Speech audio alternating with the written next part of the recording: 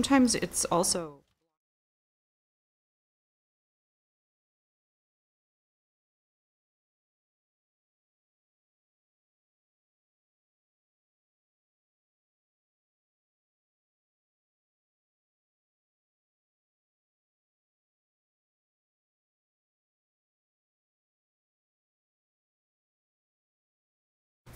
Okay, perfect.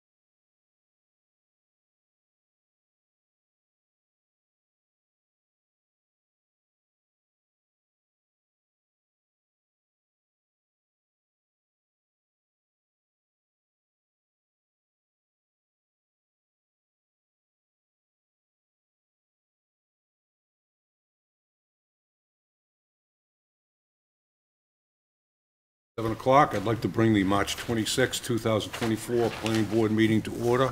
Karen, if you could take a roll call, please. Carolyn Turner? Here. Mike Ventresca? Here. Jim Callahan? Here. David Edmonds? Here. Claudia Bolgan? here. Kevin Donovan? Here. Chair Bob Doherty? Here.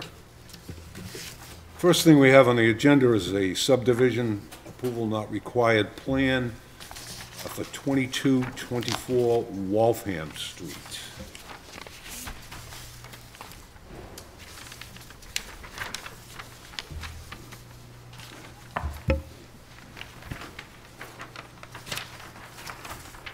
Do I have any questions or any statements from the board? So they're basically just shifting land from one lot to another lot, That's what I see also. but it still meets all the requirements, so I'll make a motion to accept. Dave has made a motion to accept the approval not required. on 20 Is there a planning board director recommendation? Yeah. Would you like one? I will give you one. Bob, as you mentioned, this particular A&R plan, it's not an A&R plan, it's a lot line relocation plan. So parcel A, which is on the top of lot A2, so lot A, parcel A, is being added to former lot A to create new lot A2, and that would consist of 39,038 square feet.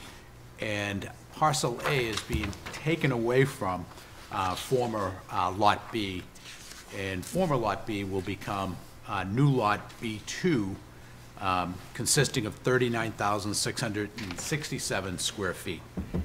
No changes are proposed with this plan concerning the frontage of either one of the lots. So I would recommend, being a lot line relocation plan, it would be a favorable plan for the board to consider endorsing. Okay, so we have a recommendation from the director. And Dave, we still have your motion to accept the director's recommendation? Yes. Okay. Second. By Dave, second by Claudia. All those in favor? 7-0 approved. Up next is a subdivision approval not required plan, 125, 129 Pearl Street. Mr. Chairman, for the record, Attorney James Giuliano Law Group, 607 Main Street, Woburn. We had a couple of discussions. I would like to withdraw this A&R plan for the time being, and we were going to refile this. There's a few things that we have to address with the plan, and hence it's the request just to withdraw this at this point. Okay. All right, do we need a formal motion? I would say yeah. All right, motion to allow the applicant to withdraw the subdivision approval not required plan for 125 and 129 Pearl Street. Motion made by Claudia to accept the withdrawal, second by Jim. All those in favor? 7-4, 0 opposed.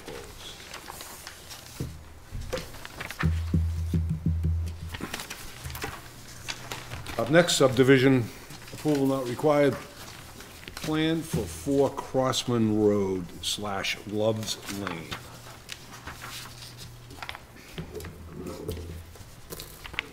Any questions or comments from the board? Seeing none, do I have a recommendation from the director? Yes, you do. As with the previous plan, parcel A, consisting of 2,367 square feet, is being added to proposed new lot 1A, and that would consist of 17,600 square feet, adding parcel A, which originally came from proposed new lot 2A. And new lot 2A would consist of, with the action of the planning board this evening, 16,928 square feet, and both meeting the minimum lot size requirements as well as frontage. As you can see, there's no building shown on these particular lots, and none is required. So I would recommend that the board endorse this A&R plan in accordance with state statute. And there is a note, and I should have brought this up earlier, there is the requisite note, 1 of 3, below the signature block of the planning board, and that note reads, "The above endorsement is not a determination by the planning board as to conformance with zoning requirements." And it is stamped and signed by the plan's professional surveyor, Ed Farrell. Questions of me? Any motions? I'd make a motion to endorse the plan, approval not required. Motion by Claudia to endorse the plan, Second. second by Carolyn. All those in favor? 7-0 passes. Thank you, Mr. Chairman. Thank you, Thank ma'am. you.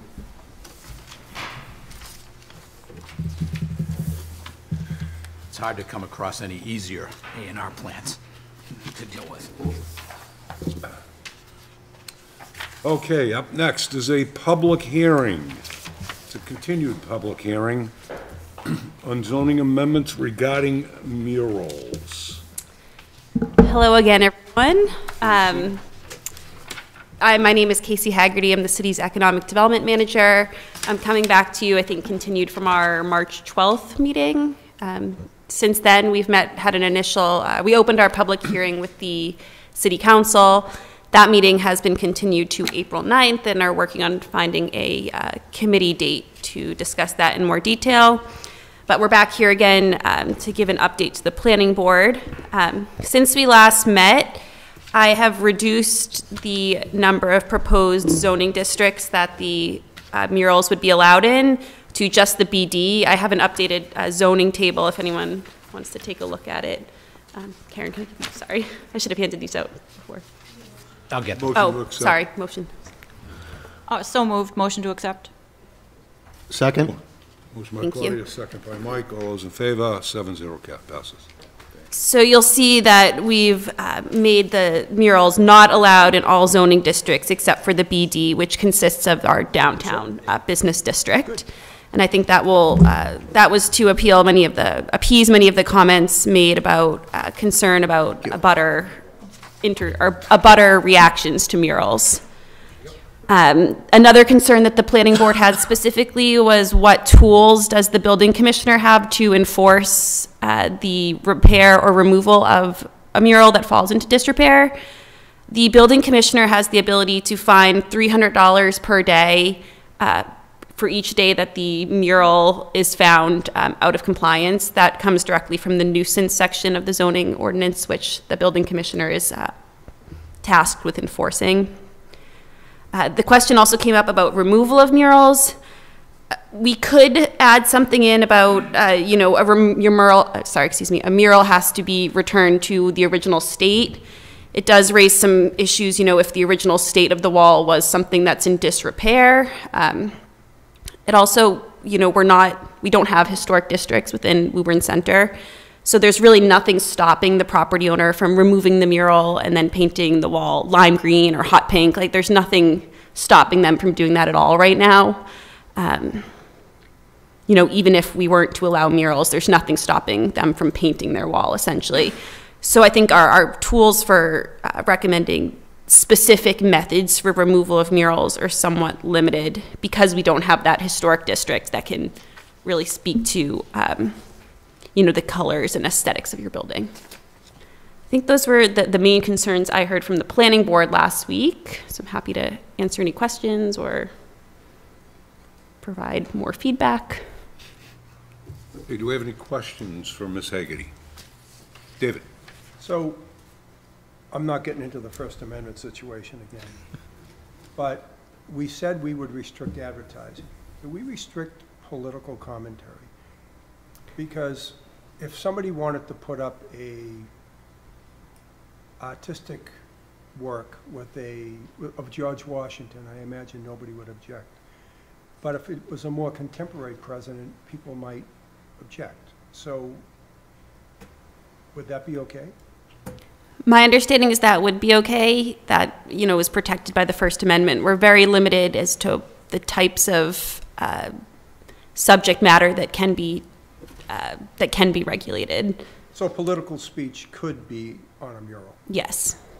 Because that's something we really didn't talk about. Yeah. We kind of made it sound like there's this benign thing going on where as long as they're not advertising the dogs on the wall next to the dog place, other images would be okay. So that concerns me. I realize it's free speech, but when I was growing up, they used to have billboards along the highway, and then they realized that was turning into a mess, and so they eliminated them under, I think, Lady Bird Johnson, who was just a historic figure to you, but a contemporary of mine. So, so I just don't want us to get into a situation where suddenly the downtown or any of these areas with these walls become places for political discourse. And I do hear your concern, and I respect that, but I will say that I have reached out to many other communities that have murals, and no one really has had issues with political content, offensive content, things that might be distasteful. So I don't want, to jump to the negative when we think about the murals. Like, there are a lot of positive aspects as well. Were these communities sort of touchy-feely communities? No, they were all sorts of communities, comparable all over the state. You have Lynn, Revere, Medford, trying to think who else would be comparable. Reading allows them, Quincy, Malden, similar makeups. Okay, I'm good, thank you. Anyone else? Claudia? So I'm thinking about what we currently have. And my memory of the initial presentation was that what our current zoning, if nothing is done, the way that the building inspector interprets murals is as signs and regulates them accordingly with regard to, I would assume, how big they are and what sort they can be. Has that ever been challenged? Has his interpretation ever been challenged to your knowledge? Not to my knowledge. We had one situation where someone did want to paint a mural on the back of Whole Foods. They had a nice mural of lily pads and frogs and kind of a pond scene, and they chose, not to challenge the building commissioner based on his determination. Because what I'm having read the First Amendment article that John sent around, thank you, it struck me that although the zoning code doesn't currently talk about murals in any way, shape, or form, it's still potentially an expression, right? That someone on their private property could say, well, I want to paint lily pads on my dog grooming business, or I want to paint lily pads on my grocery store business, and then the answer comes back from the building inspector, well, that is a sign, and you need to, and if you can't meet those requirements, then you can't do it. And then the property owner says, well, my First Amendment rights are to express art on my property, and decides to sue the city of Woburn, right? I mean, that could happen. Just so it struck me when I was thinking about this that, well, currently we don't allow for murals. Currently, the building inspector interprets someone who wants to paint a mural as a sign and regulates it accordingly. And then, you know, the question I had is, well, is that challengeable? Like, if we do nothing and somebody wants to paint a mural and wishes to take it to the legal system, right? That's kind of what I'm thinking. We don't regulate it, but that doesn't mean that it can't happen. The building inspector has a way of dealing with signs, but is that challengeable, right? As a property owner wanting to express themselves on their own property with a mural that they don't feel is appropriate to regulate as a sign, and that infringes upon their First Amendment right, and then they just sue us.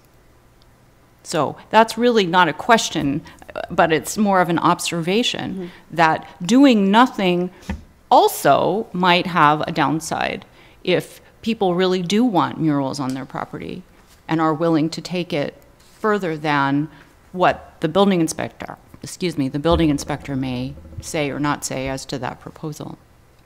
I don't purport to have the answer, but that is a question that I wanted to ask. So thank you, I'm set. Thank you, Claudia. Anyone else? John? Yeah, I just want to point out, Casey and I had that exact conversation today about this. So that hasn't happened in the city of Woburn, where somebody decides to paint a mural and they've challenged the building inspector about that particular issue. It's been reported that he has been able to stop people from painting murals with the commercial content to them associated with the business that the mural was being painted on one of the walls of. So there's a property up in Central Square that was subject to this not that long ago. So that is an issue that could come up, and then is that the Pandora's box? If we lose that case, then it's open season for murals to take place with no regulations. So here's a chance for the city to actually regulate murals, and it's been downsized from the last time the board held the public hearing. It's now, as Casey pointed out, it's for the downtown area only.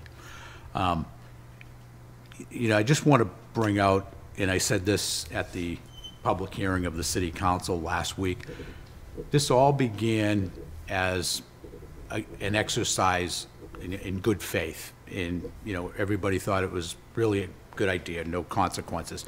But then, as I pointed out later in my presentation to the council, you know, First Amendment rights of people do work very strongly into this whole potential of murals. And I don't think it's really been tested out fully in the courts yet relative to what a community can actually regulate and not regulate. It hasn't risen to the ultimate court decision, to my knowledge. But what has been recognized with murals is that everyone's First Amendment rights are most likely going to be protected to the extent that case law exists on one's First Amendment and their right to express within the limits of the law their First Amendment rights. And it is art. Does it become offensive? Does it become, or does a mural that an artist is creating fall into those prohibited zones that are well established and haven't been overturned? And I think everybody knows what I'm talking about. You know, the famous saying is that the judge was measuring whether a movie was pornographic. Really hard to define, but you know it when you see it. And that's pretty much the judgment of something to that effect.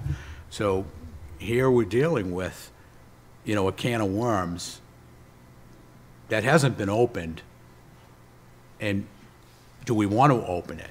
And opening it means, do we want to adopt a zoning ordinance that in effect regulates it? And I think I pointed this out at the planning board's meeting the last time we had this. I think this really requires, if we're going to go forward with it as a community and take this up, you know, more seriously and in depth and better understand it, you know, we need to really discuss this and research it more and really find an area of knowledge with this subject matter that we really do feel comfortable and well-informed to actually make a decision on. You know, and I'm personally not there yet. I'm not, I wouldn't speak for anybody on the board, but you may not feel confident yet with the information you have on this, that you need more time with it. And the city council may feel that way. I just think that once the final decision is made, we're gonna have to live with it and whatever the results are. I don't think they're gonna be onerous. You know, we're gonna end up totally regretting it, but there may be a situation where a mural is painted on a wall in the city of Woburn that ends up offending half or more than half the population, but there's nothing we're going to be able to do with it or do about it. We're just going to have to live with it and ignore it. You know, last week when I talked in front of the city council, you know, I expressed that I really do like artwork, whether it's interior, exterior, but I really totally detest graffiti. And I don't think I'll ever be persuaded otherwise. You know, as nice as it is, because it's not an authorized piece of art. So, but do we have to authorize art? You know, but, you know, somebody with a few spray cans and taking it upon themselves to deface, you know, private property or even public property, and then, you know, it's just, it's one of the worst scars upon our environment. That, you know, we are all subject to what people with spray cans end up spraying everywhere. And whether it's nice or not, it's not a regulated situation, it's not an authorized situation, but we all end up having to live with it. So it's not fair. You know, in this particular situation, we're trying to regulate something relative to it expressing art. And we hope it's quality art that, you know, is not going to be offensive to people. But you really don't know what the final end result will be when we do have one of the most sacrosanct amendments, the First Amendment, what the rest of the country is based on. That's the cornerstone of the foundation, in my opinion. That's all. Anyone else? Mike? This is a tough one. I mean, I love spray paint, John. No, I'm just kidding. But it's just like, that's exactly what we're talking about. You know, people love it, people hate it, kind of thing. You know, this on the surface seems like a simple, a nicety that we'd like to see, and I think we're getting, you know, mucked down in the nitty-gritty details of the First Amendment. I'm not sure how much more we could dissect and bisect this, and, you know, I'm at a point where I'm just ready to kick it to the city council. Sorry, Darlene, but, you know, I don't know. We're in a tough spot. I mean, I understand in some areas it'll be wonderful, in other areas, in other, you know, it's just it's a tough one. It really is. But like I said, I think, I mean, I kind of like these last-minute changes that you had done, Casey. Thank you. The only thing I want to question, though, is what you had stated about if we wanted to go back to its original form. You said it could be painted some obscure, ugly color or something? Yeah, from my understanding, you know, the building commissioner could we could put language into the zoning ordinance that says upon removal of, order of removal of a mural, the wall must revert to its original state, and they could, strip the mural and go back to the brick wall. But then there would be nothing stopping that same property owner from then painting the wall a different color the next day. Because that's just paint, that's not a mural. Just like somebody wants to paint their house. Yeah, exactly. So it's a little bit weak, I think, the tools we would have there. And there's nothing stopping them now from painting it lime green. Exactly. I mean, yeah. And I will add too, I keep hearing this theme of like losing control of the situation, but in some ways, like Claudia was alluding to now, we kind of have no control now. We're trying to regulate it to maintain some control over the situation, because, if someone did challenge the building commissioner, or if we get a new building commissioner who has a different interpretation, it might be, open season on murals. We're restricting it to the areas that the city finds appropriate. Or deems to find appropriate. Mike, anything else? That's it, thank you. Carolyn? Yes, so I'm actually not in favor of this. As you know, I voted against it back in December.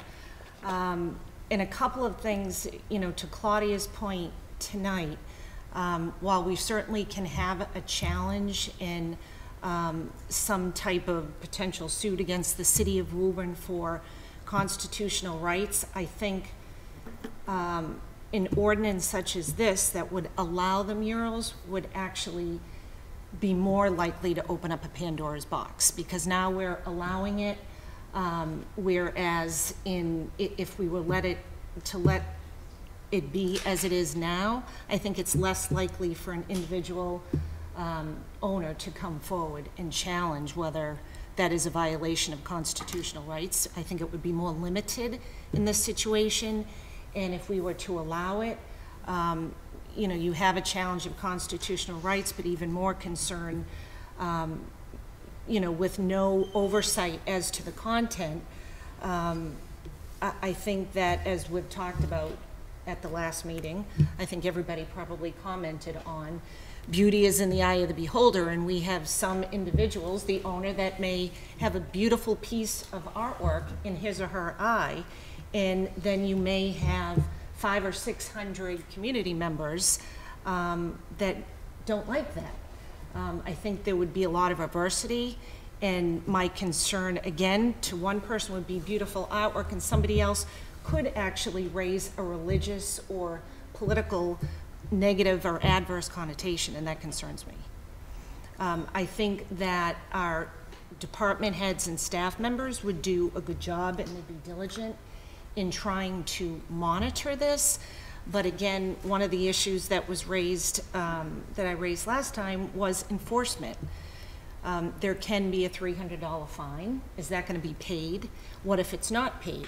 What if the building owner sells the property, and/or we talked about the issue with the landlord and a tenant relationship. In that lease agreement, if there's we don't have any oversight in that lease agreement, in the terms of that agreement, and if they both up and leave, and then we have a building that's in disrepair, how is that going to be maintained? And by the time we get to that point in potential litigation, we're looking at an eyesore for 1, 2, 3 years.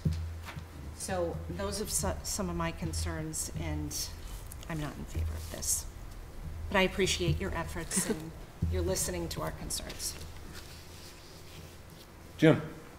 I think I fall in line where the planning director's views were. I'm not totally on board, but I'm not opposed to it either. I think it needs more deliberation. I think this would be a type of ordinance that would fit well in a ZORC committee, if there still was one, where both the city council and the planning board and the general public can weigh in offline and come up with a more enhanced proposal to deal with some of these more delicate issues. Thank you, Jim. Okay, this is still a public hearing, so if anybody in the general public would like to come up and speak, please do. Please state your name and address and sign the piece of paper on your way out. Good evening. My name is Rosa DiTucci. I live at 82 Arlington Road in Woburn. And I've been to all of these meetings now, and I learn a little bit more every time. One of the things I would like to say is I do believe that as long as murals are regulated as signs, then I do believe that the planning commissioner has the ability to regulate what is on the mural. Once we open up murals in the way that is being discussed here, then there really is very little oversight that anyone can have. And if I might, I'd like to just hand out a couple of examples of some of the local murals that, Motion to accept. oh, let me see, I Motion think I have to accept the 4. handout from Claudia. All right, I have 3. Second by Dave. All those in favor, 7-0. They're all the same. And I apologize that they're not photographic quality. They came off my home printer, and you'll have to share. Yeah, we'll share. But these are examples of actual murals in some of the cities that were just mentioned earlier, Lynn, Boston, East Boston. And some of them are from out of state. Some of them are political. There are dueling Obama and Trump murals in the examples. There are some pretty interesting things in here, some that might even be considered triggering. For instance, my next door neighbor is of Cuban and Puerto Rican descent, and she was recently in Cambridge and saw a mural honoring Fidel Castro. And she was highly offended by that, knowing that her parents had to flee Cuba in an attempt to save their lives. So this is the sort of thing that does and will show up on our city walls. It's not a maybe, it's not, oh, okay, you know, Woburn is different, so we won't have these expressions. We will. And what you're going to see in this packet is a very gritty, it's just gritty. It's not Woburn to me. And if we sit here and say, well, you know, it just can't happen here, it will. If you open up the Pandora's box, if you allow this to happen here without any sort of oversight, because we can't, this is what you will get. And we, and you as a body, City Council as a body, have spent decades trying to make sure that the integrity of the city remains intact.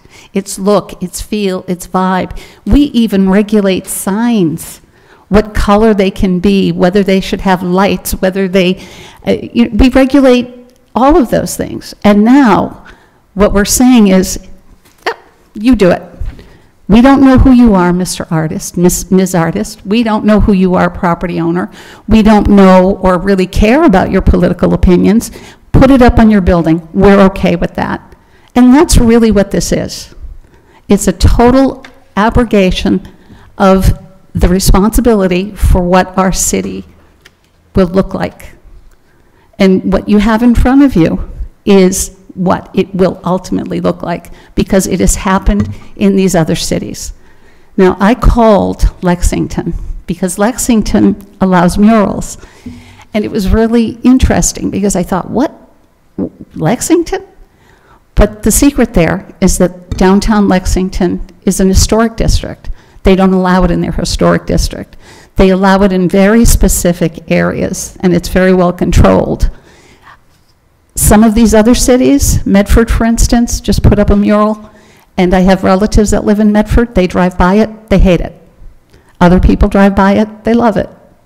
So I guess the question is, what do you see Woburn becoming?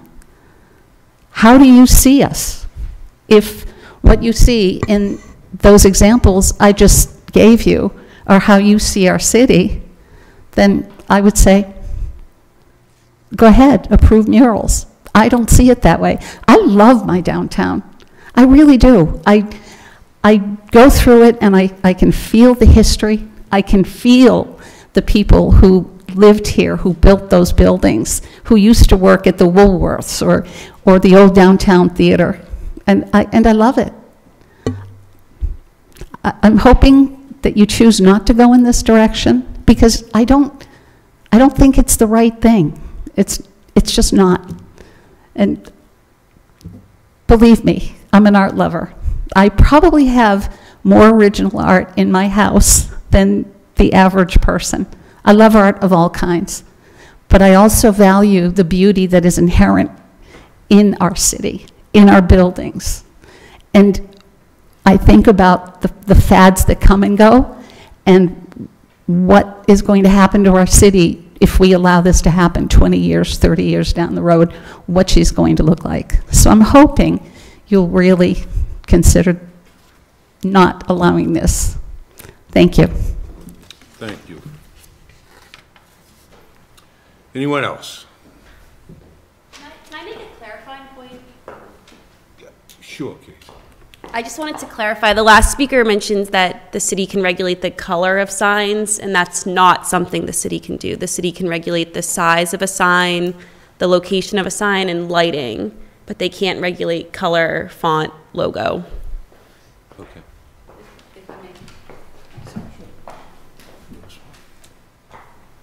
I misspoke. What I should have said is lights. Neon lights, you can regulate whether it's a neon light or not a neon light. Thank you.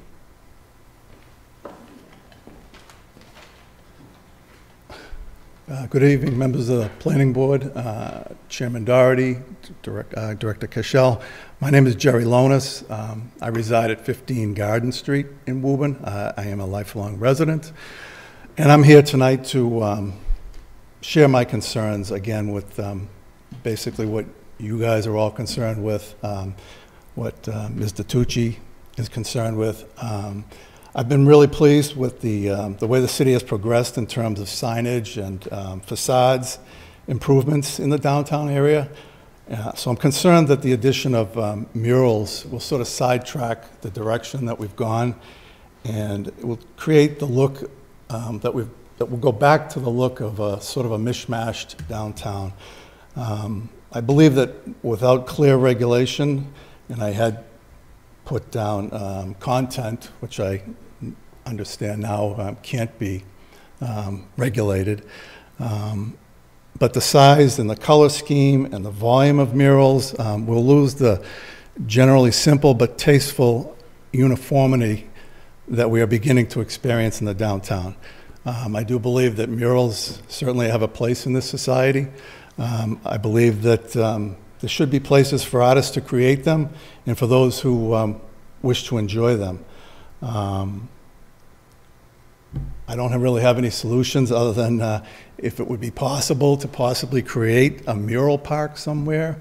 I'm not sure that that can be done, but I believe that if we move murals from signage, I think that we open up a bad place, and I think that if we don't consider them signs, then we're going to open it up to anybody, a private citizen or a private business, to be allowed to put a mural on, and I don't know if we can prevent that.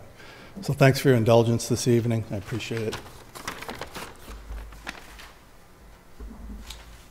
Anyone else in the audience would like to speak on this?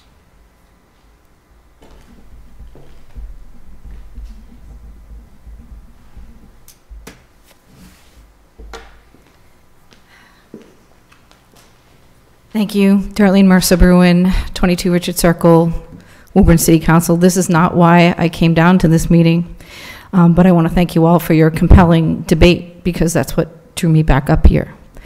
And it is an ordinance change, so I think it's okay for me to comment. I thought when we were debating this on the council, if it were contained or we chose a particular area, that would solve our problem.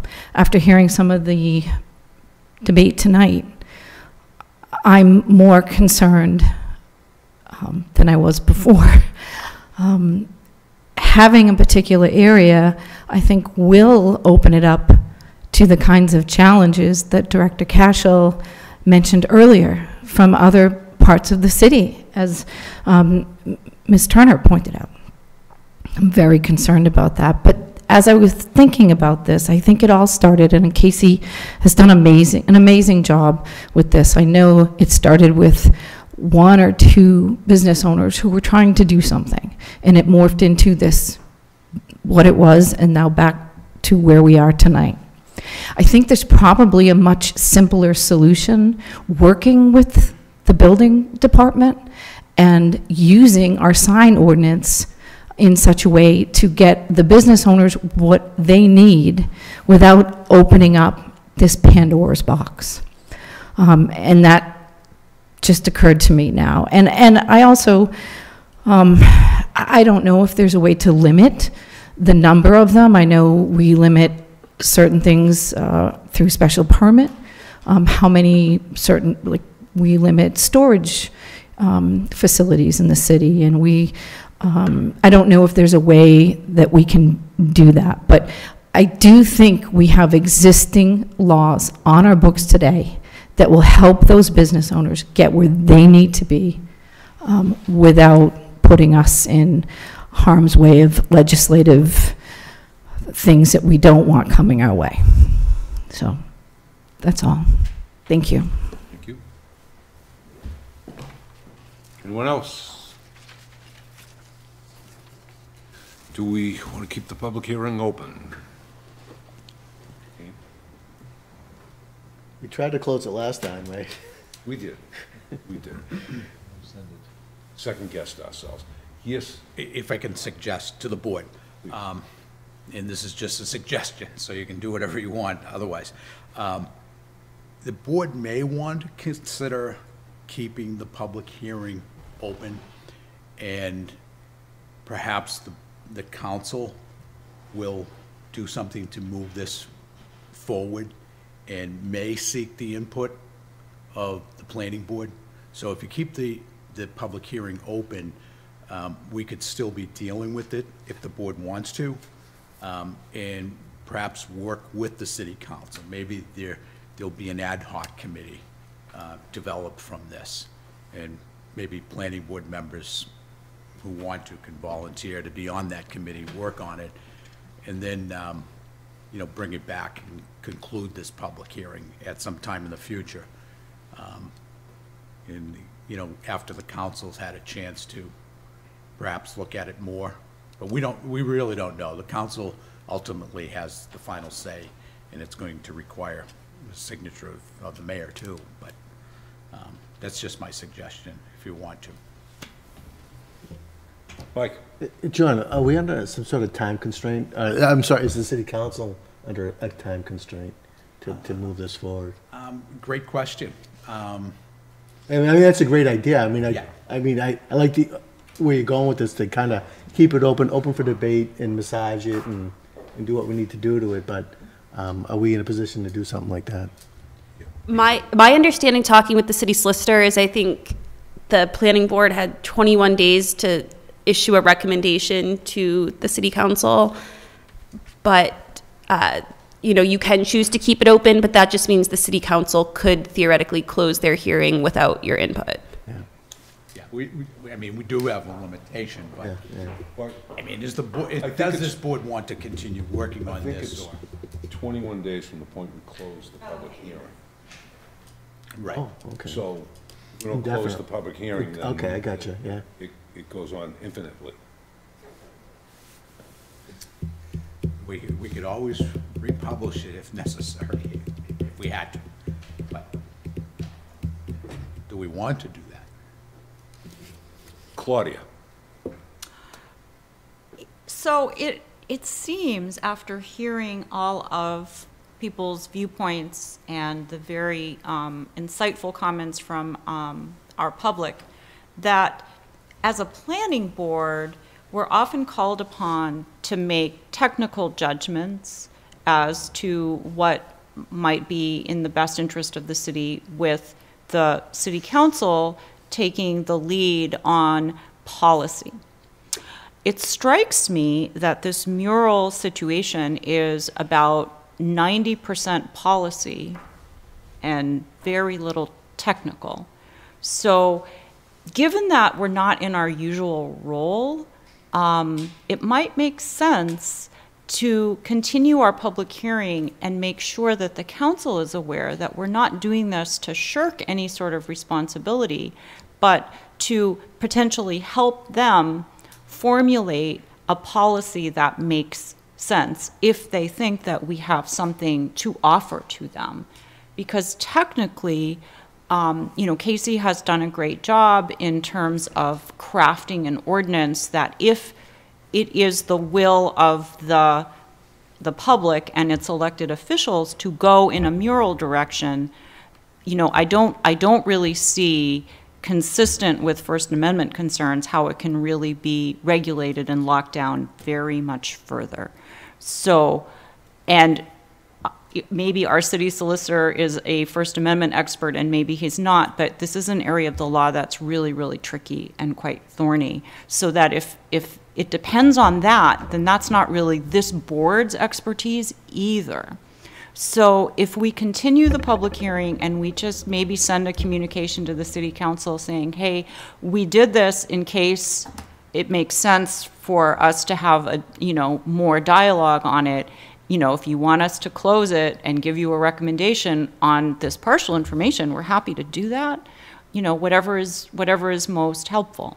That might be, a collaborative way of working this, because what I'm hearing is that there are varying degrees of taste for this project, this mural project on the board, but generally there's a unease about what the implications are, and that's not going to be answered. So either we go forward with the unease and make the best judgment we can and let the city council completely take care of it, or we offer, hey, do you want, how can we help? If a recommendation on incomplete information is helpful, okay, and if something else is helpful, we're here. So that's a long way of saying, if folks are uncomfortable really with all the options, the policy judgment is not ours to make. That's the city council. Yeah. And if we can have, if we can be helpful with that, of course we want to be. So given those two options, it would strike me to continue the public hearing, but letting the city council know, we're not shirking our responsibility, we're not trying to hold you up. We've got these concerns that we can't address in our process. So that would be my suggestion. Mr. Chairman. Go ahead. I'm just trying to help out with this discussion and debate.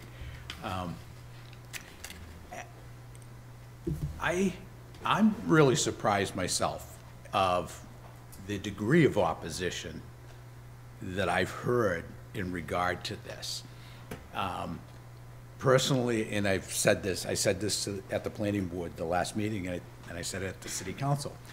Personally, I don't have a problem with murals, and I think of them more as art. And art can be a lot of things, and not everybody likes all the art that's out there. But it's an issue that hasn't received any type of polling results.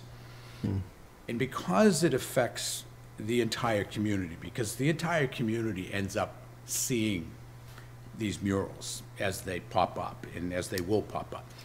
So I'm surprised personally, kind of the backlash I got for some of the comments I proposed or said at public hearings on this. 2 of them so far. Now this is the 3rd. So, I'm not personally comfortable, not that I'm voting on this, but I'm not personally comfortable with the public results of what I heard from the public, regarding this. There's a lot of animosity. The art community seems to always be in support of an issue like this, but that's a small portion of our population, whereas a more broad portion of our population, I'm really surprised at how much against this issue, they are.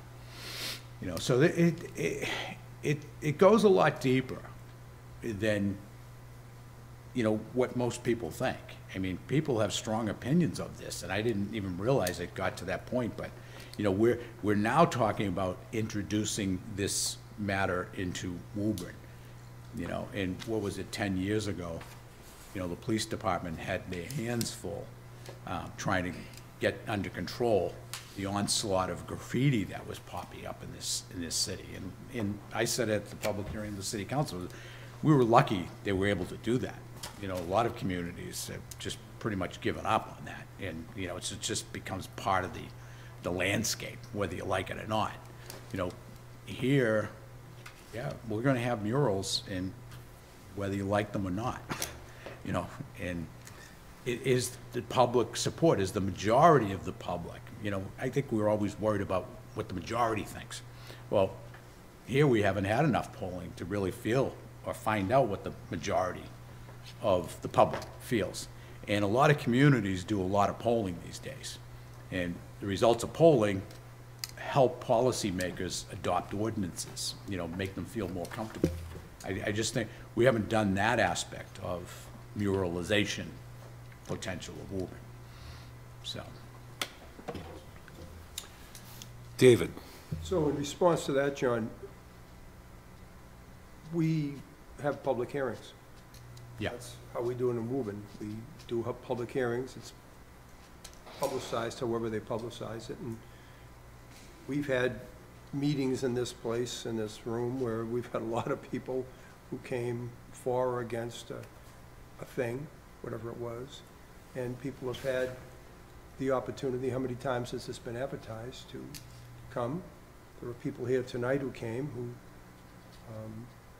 are aware that we were having this meeting today and going to make a decision. And I assume we're having a public hearing at the council meeting, so there's opportunity for the people to come out and speak. I'm not sure about polling. We've kind of, over the last few years, found out that it's not always what we thought it was going to turn out to be. But I like the system we have, which is just, you know, we advertise and the people who are interested come and say whether they're for or against it, and that seems to be the democratic way in Woburn. Mr. Chair? Yes, Mike?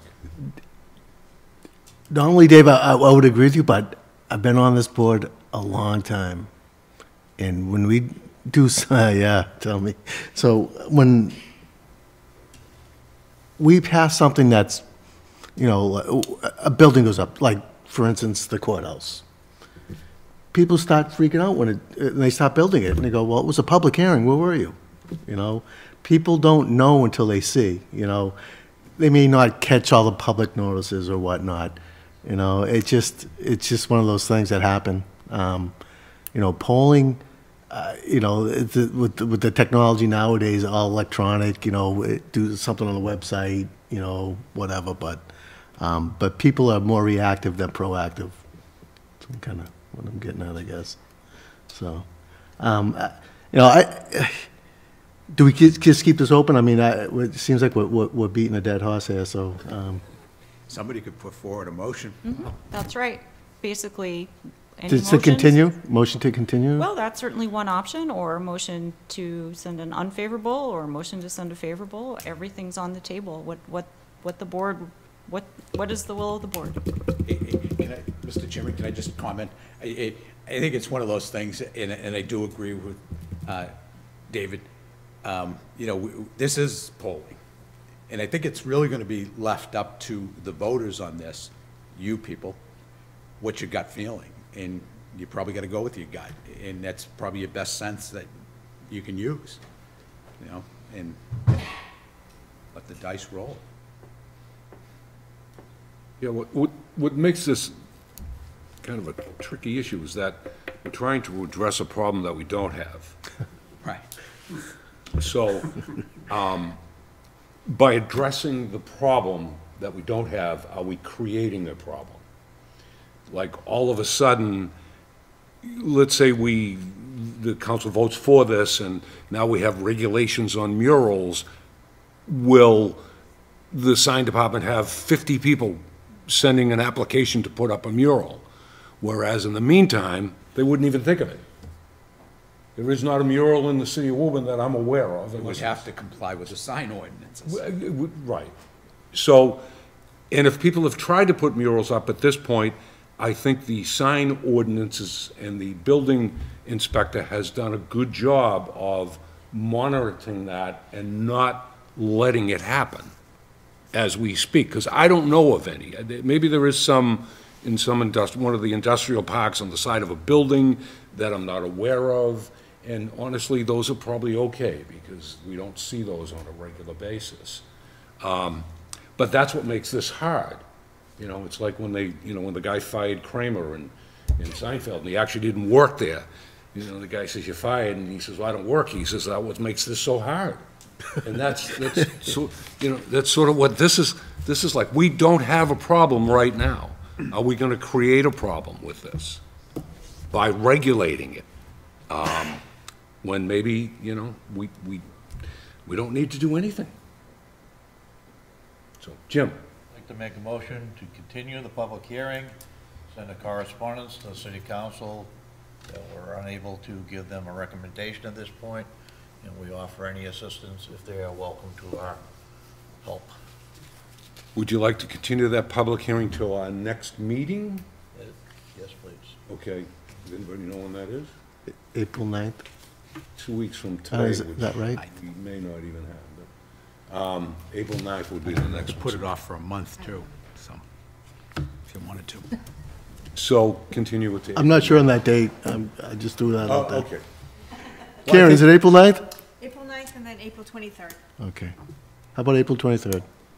No, April 9th is good. That would make more sense, because the city council would have time to have I would another. pick the 23rd. Yeah. Okay? At 7 That's what you did, right? As amended. You picked the 23rd. I did. All right, so we have a motion by Jim to continue the public hearing till April 23rd. Do I have a second? Second. Second by Claudia. All those in favor? Have discussion. Oh, discussion, sorry. Okay, I'm opposed. I think we should close it and vote on it and send it to the council. But we'll vote right now and find out what we're going to do. Okay, all those in any more discussion? All those in favor, discussion? Just to comment on Dave's position, that I agree Yes. with him. I think it should be closed, and we should send a unfavorable recommendation. Okay. So we have a motion on the floor. All those in favor of the motion? It was seconded, right, for Yeah, discussion? I Okay, all right. seconded it. Yeah. All those in favor of the motion? 1, 2, 3, 4. All those opposed? 3. Carries 4-3. Discuss it at the April 23rd meeting. But it does make it interesting, doesn't it? Very much so. Okay. All right. Murals. Okay, up next is Sherman Terrace subdivision. Happy for you. Update on progress toward completion. Attorney Giuliano. Good evening again, Mr. Chairman and members of the board. For the record, Attorney James Giuliano, Giuliano Law Group, 607 Main Street, Woburn, Mass. I'm trying to get this up on the screen for everyone so they can see. I do have answers as promised. I think I have a lot of answers. I do have 7 copies of what is proposed for material for the fill with the Motion to turnaround. accept So the moved. copies. Second. Motion by Claudia, second by Jim. All those in favor? 7-0 carries. Thank you. Thank you.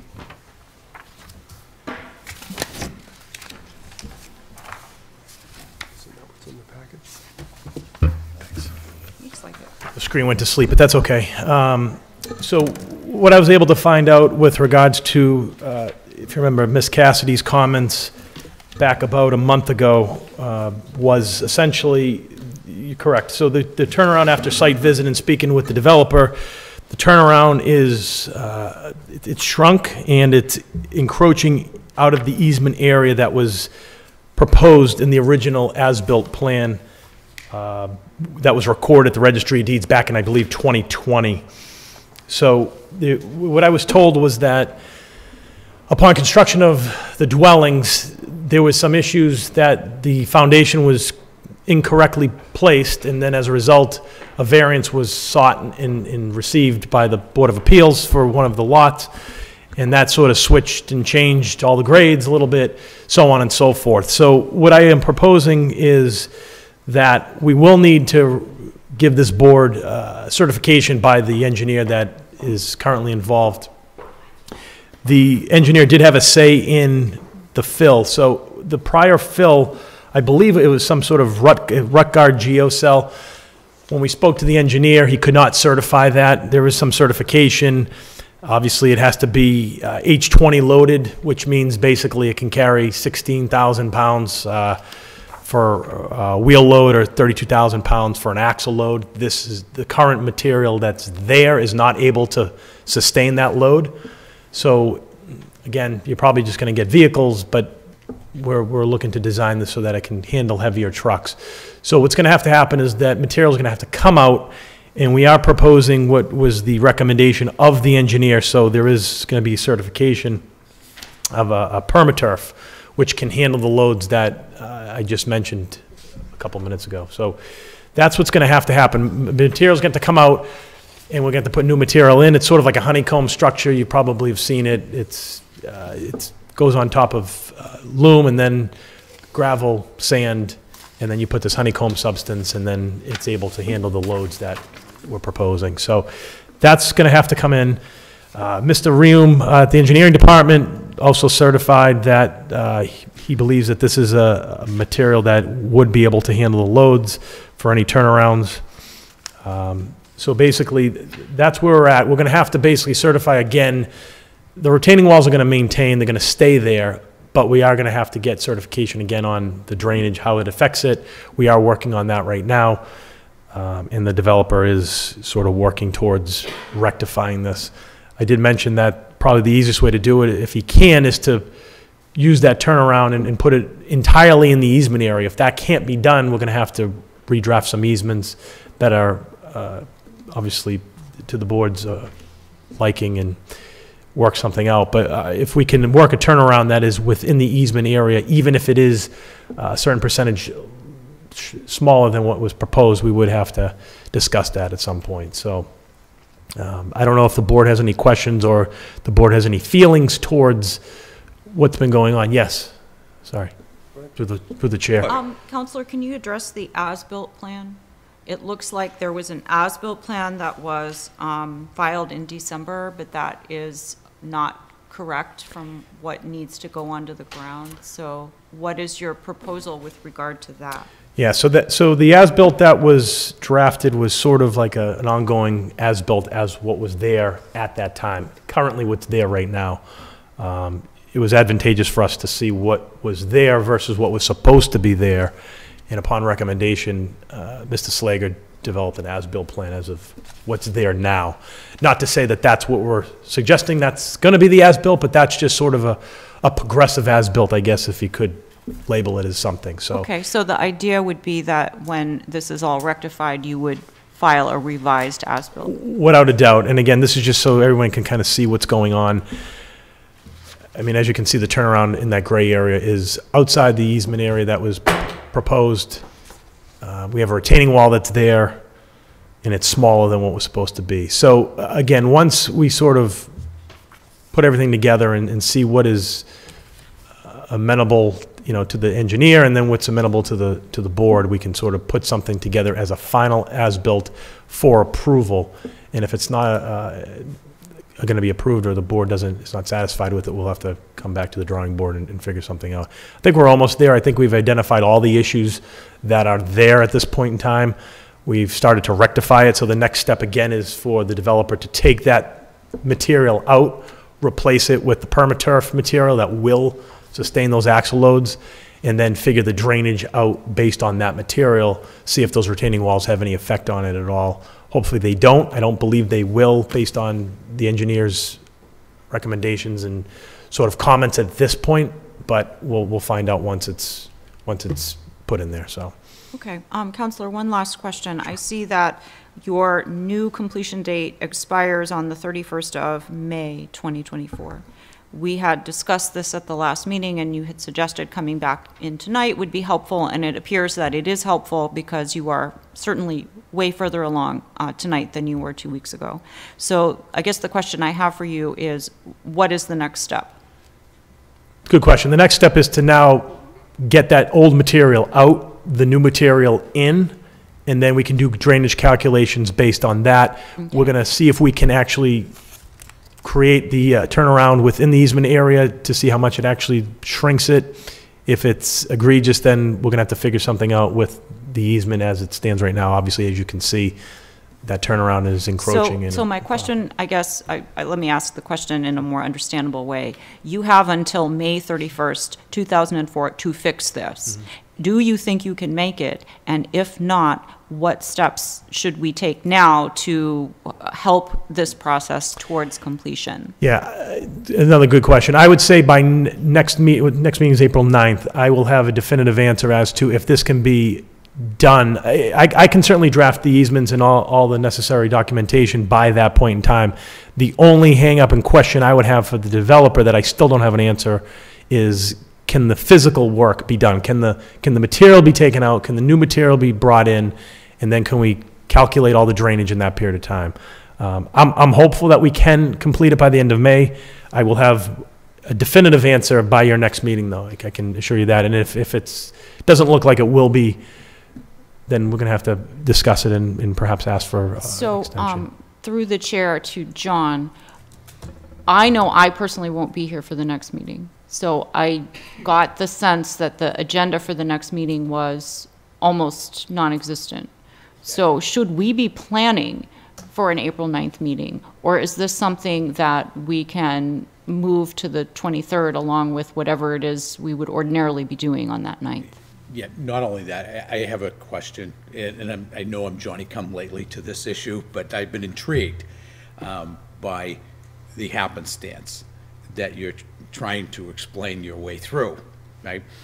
So, Attorney Giuliani, can you deliver a clear title right-of-way for this subdivision, right?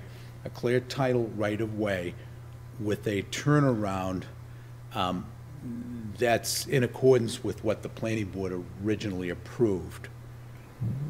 Or do those issues have to be worked out? Yeah, as I mentioned, right now, as far as clear title, no, because if you look at the turnaround is constructed in my eyes are not great. So the dwelling that sits to the right. So that's an issue. Now, the question begs, if we put the turnaround as it exists and sort of shift it so that it's up against the retaining wall, structurally, will that be acceptable? And will the board accept that, even though it's probably going to have to be a little bit smaller than was required? If that's the case, then yes. But now, I mean, you're legally obligated to deliver a turnaround in a right-of-way that you control. And is this a private property now? I mean, excuse me, is this a private right-of-way, or is this going to be a public right-of-way? This was approved, yeah, this was approved as a private right-of-way. A private right-of-way? Correct. Okay, so you still have to create that private right-of-way within an area that you totally control, your developer. Correct. The person you're representing. You cannot put easements on other people's property for which the grantor of that easement's not granting you the easement. So how are you guys going to accomplish this in the time frame? You got to negotiate with that property owner if in fact you cannot remove the turnaround from where it is or where you want it to be. That's correct. So procedurally, when the developer owned the entire parcels, the easement was put on, so obviously it was granted on as part of the planning board application when back in 2020, I believe, when Attorney Salvati submitted it for Mr. Charay. But to answer your question, yes, if at this point where there are owners of both of those dwellings, if we have to expand the easement into one of those property rights, we need permission.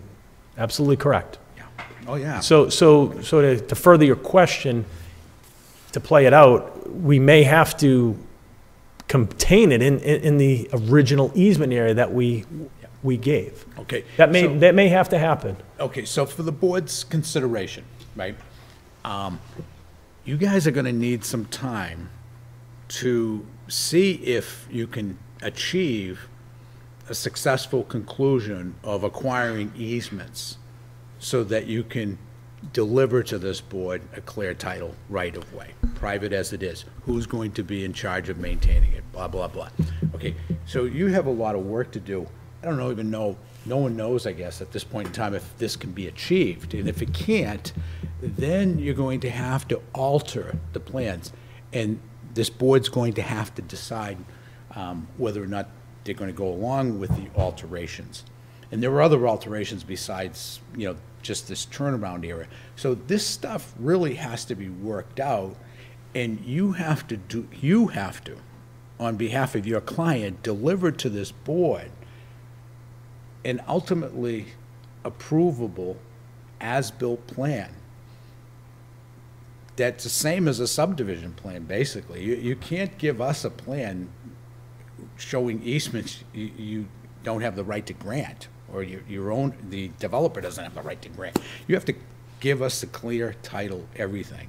When can you do it, or how long do you think that'll take? I'm looking and thinking July 4th, you got to work out a lot of things. And then you have to have the engineer certify that the modifications, the physical modifications, the right-of-way will actually work. You're going to have to get the drainage calculations established through a qualified engineer certifying to this board. So you got a lot of work, you get work cut out for you legally, but engineering-wise, you also have that. And all that has to be delivered to this board so that we can consider a legal plan of which to put the final signature on. So we can, record this and it's all good. All the deeds of the properties that are associated with this thing are all clear title properties, including the right-of-way. Everybody following that? Yeah. Yep. Yeah. So it's You're 100% correct. it's a can of worms. You gotta line all those worms up, take them out of the can, and put it all to writing, and it's all gotta be legal. Yep, 100% correct. Yep. To show our cards too, the first idea, and I think what would be the easiest for everybody, is to shift that turnaround into the existing easement area. That's number one. That's our number one goal. I think we can determine that can be done based on our conversations with the engineer and the builder, and then that takes away all the easements. So now we're not dealing with homeowners and additional easements. Now we're just dealing with the easement that was approved from the beginning, which would make everyone's lives easier. So through the chair, Claudia, maybe you have a better idea too. I'm saying this has to be pushed out rather than month to month, meeting to meeting, dealing with it. It's one of those matters that should be tabled, not forgotten, but until Attorney Giuliano, that's the correct pronunciation. Giuliano, correct, yep. Yeah. You're good.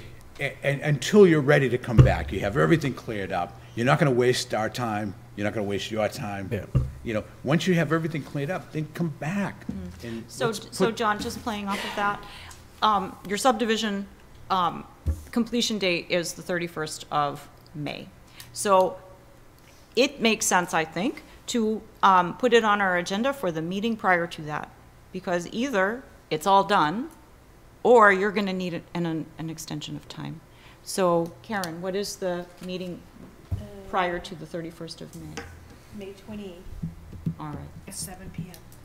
All right, so I would make a motion to continue this matter to May 28th at 7 p.m., at least for discussion. Motion by Claudia to continue the meeting till 28th. Do I have a second on the motion? Mr. Chairman, I've had my hand up for a while, trying to be recognized prior to the motion. Sorry, Mr. I'll Callahan. withdraw, Jim, I'll withdraw the Did motion, not I didn't it, see Mr. you. Callahan. Thank you. I Mr. apologize. Giuliano, this is a 4-year project for a 2-lot division. Okay? You put your turnaround in the wrong location, We didn't have the turf material that you presented tonight. It was mentioned last time that you were here. It was found to be acceptable by the engineer. So why, A, you added in a retaining wall without approval from the original drawing? The turnaround is built in the wrong location, wrong size, and was going to require an easement modification with a prior attorney that is now kind of fallen through the way. Why can it not go in the original location, at the original size?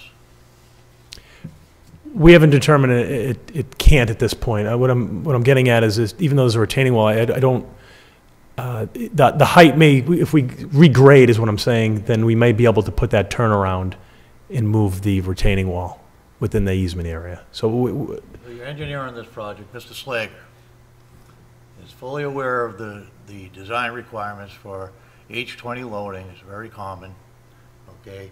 The location of it, dividing the lots and all that nonsense is going on this development. And it's built in the wrong location. Because you were at the as-built timetable when this all came to a head. And over the last several months, nothing has happened to correct that prior to you coming on board as the attorney of record, okay?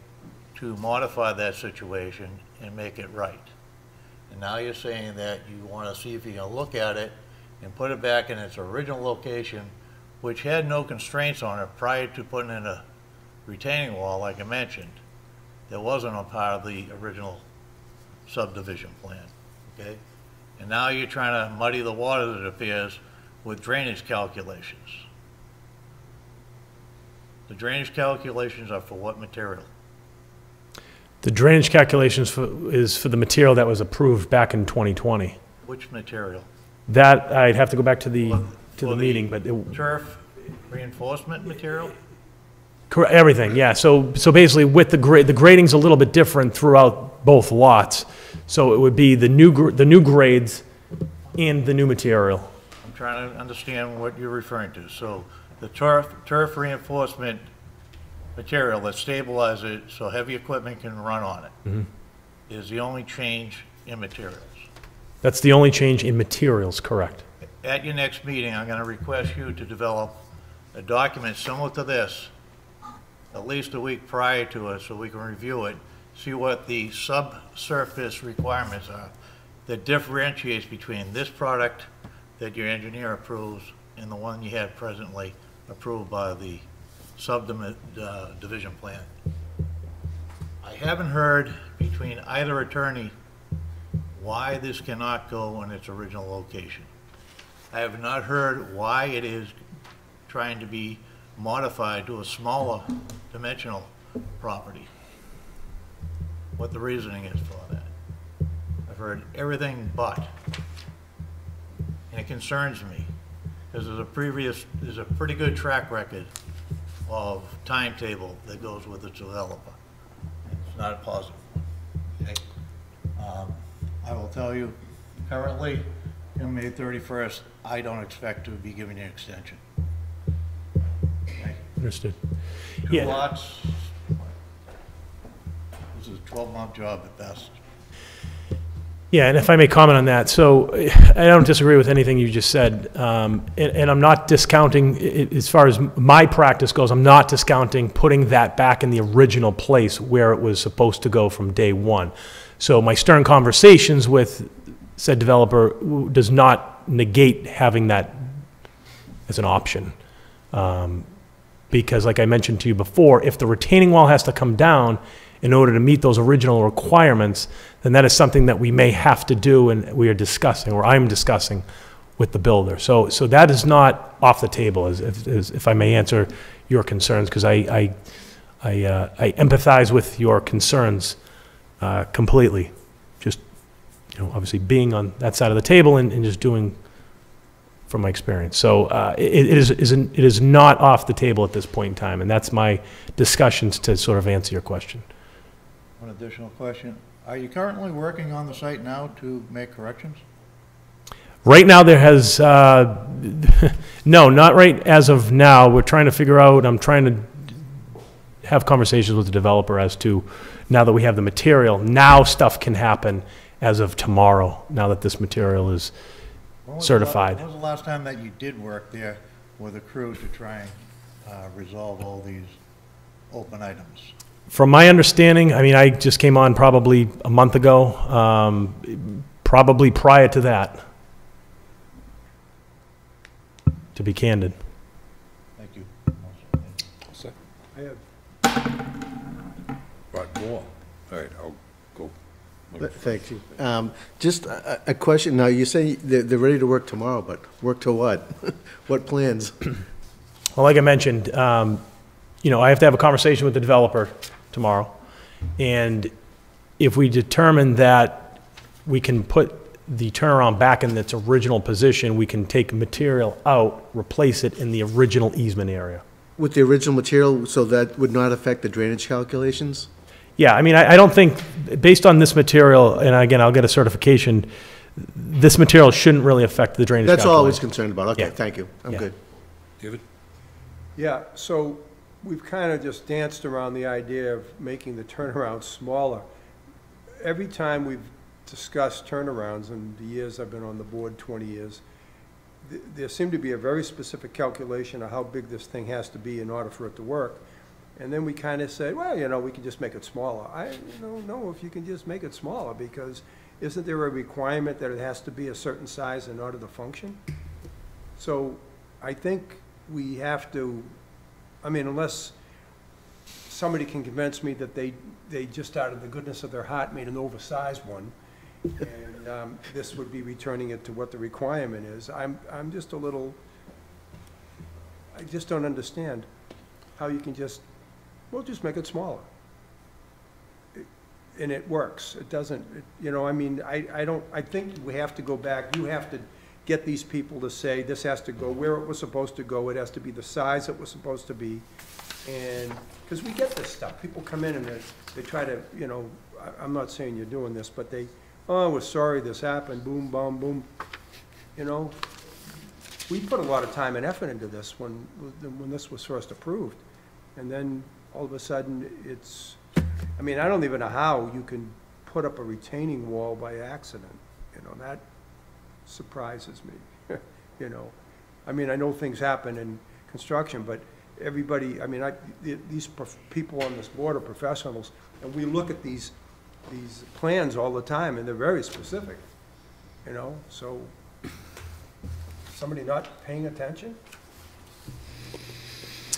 Yeah, I think, not that I can answer all your questions, but from what I've been told, the variance had to be sought because the foundation was laid in the incorrect area, which sort of snowballed into this whole situation that we're in right now, so.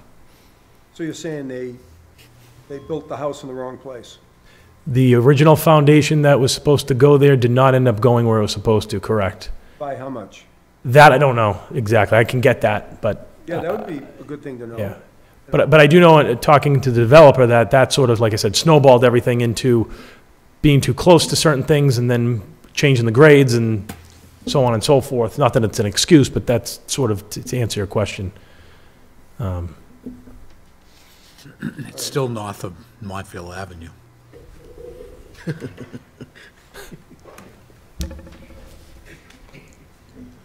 Bob, Yes. are you good? I'm good. Good.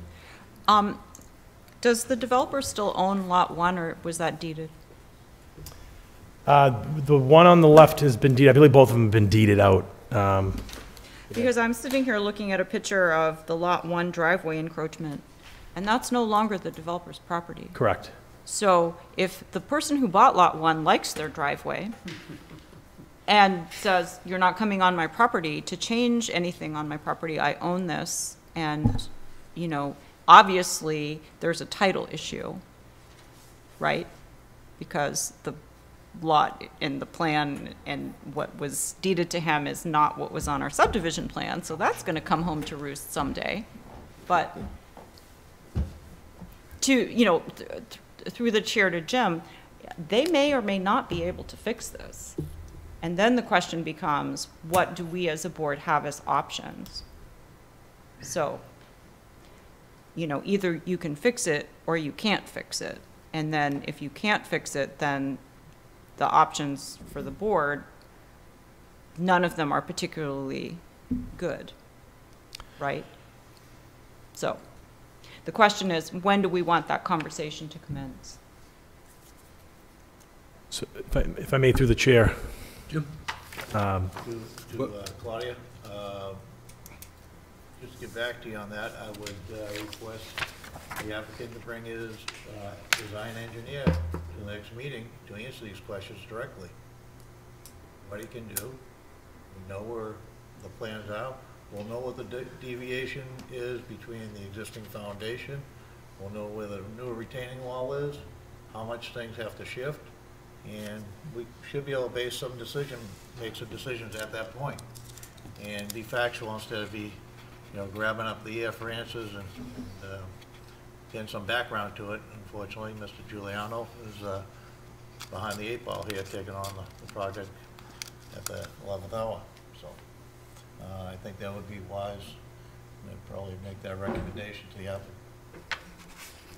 Through the chair to Jim, so when you, as the building professional, look at this and you think to yourself, well, it might make sense for the board to be actively involved in fixing what was not our screw up, but you can look down the pike and you can think, well, at some point we're going to be asked to approve something that isn't what we originally approved. So we might as well have our hand in the meantime. Is that kind of where you're going with that, Jim? It is, and keep in mind, the background to this retaining wall, if I'm correct, is the same one that was over the property line that we only came to light because the neighbors were contending it when the as-bills first started getting generated. Okay, so it wasn't brought forward, and the openness to a mistake is a lot easier to resolve when everyone has the same and you can move forward. Being forced into a reactive position all the time never bodes well, in my opinion. I just think we get boxed in, and I don't feel comfortable making decisions in that manner.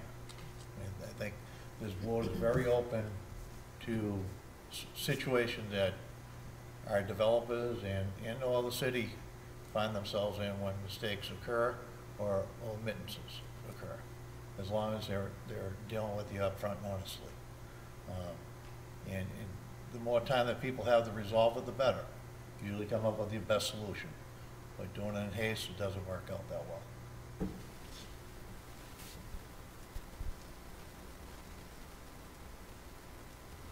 Anyone? That's it? So I had a motion, but I withdrew it because I can't see as far as Jim. So Jim, I think, has a better idea. No, I think the only thing I'd like to add is to have the applicant bring his engineer to the next meeting whenever Claudia was proposing, and that way we can get some first-hand answers and try and work through the issue. And anything that can be presented ahead of time, I think the board members would be able to review it on their own and come in ably prepared to get to a resolve. I think talking about things and looking at a plan on the screen doesn't do it justice either. That if you can analyze things ahead of time, it makes it go quicker. And I think that's the beauty of the planning board when you're dealing with more professionals than you are when you're dealing on zoning board, where it previously was. It's more residential and homeowners. So you have collectively a lot of engineers and developers that have a lot of experience. Same thing with the members on this board. You get to the bottom line a whole lot quicker if everyone has all the information either way in the decision making. So Claudia's initial motion was to continue this to May 28th. Am I correct? That's what you originally said. And so the question is... Would you like to have it before that, Jim? I think that, right now, other than a little rain this week, you're into full construction season. Should be. The sooner that the information is put back to the developer, the sooner this can get behind us. I'd like to see it in probably like April 23rd meeting, would be my suggestion. Okay, is that a motion? Make a motion to Continue continue the, the April 23rd meeting with the applicant bringing his engineer for question and answers. I'll second that. second by Claudia? Yeah. All those in favor? 7-0, carries. Thank you, everyone. Thank you. Just as a housekeeping rule, is there a meeting on the 9th as well? Or, I don't know if it's determined. As of right this minute, there is, Okay. but Okay. in 10 to 15 minutes, it'd be different. I'll check tomorrow, only because I got something to It file. could be different. I got a separate matter to file, and I just didn't know If when you it want to was. sit around, just sit No, around no. and wait. What do you got to do? You got nothing to do. Come on. I'm tired. It's been a long day. Thank you, though. Thank you, everyone. Appreciate it. Thank you, Attorney. All right, Planning Board Directors update. And John, I think we should go right to the MBTA thing. You want to go right? Yeah, yeah. Well, let's- you don't have too much there. Yeah. Right. Okay. Sounds good.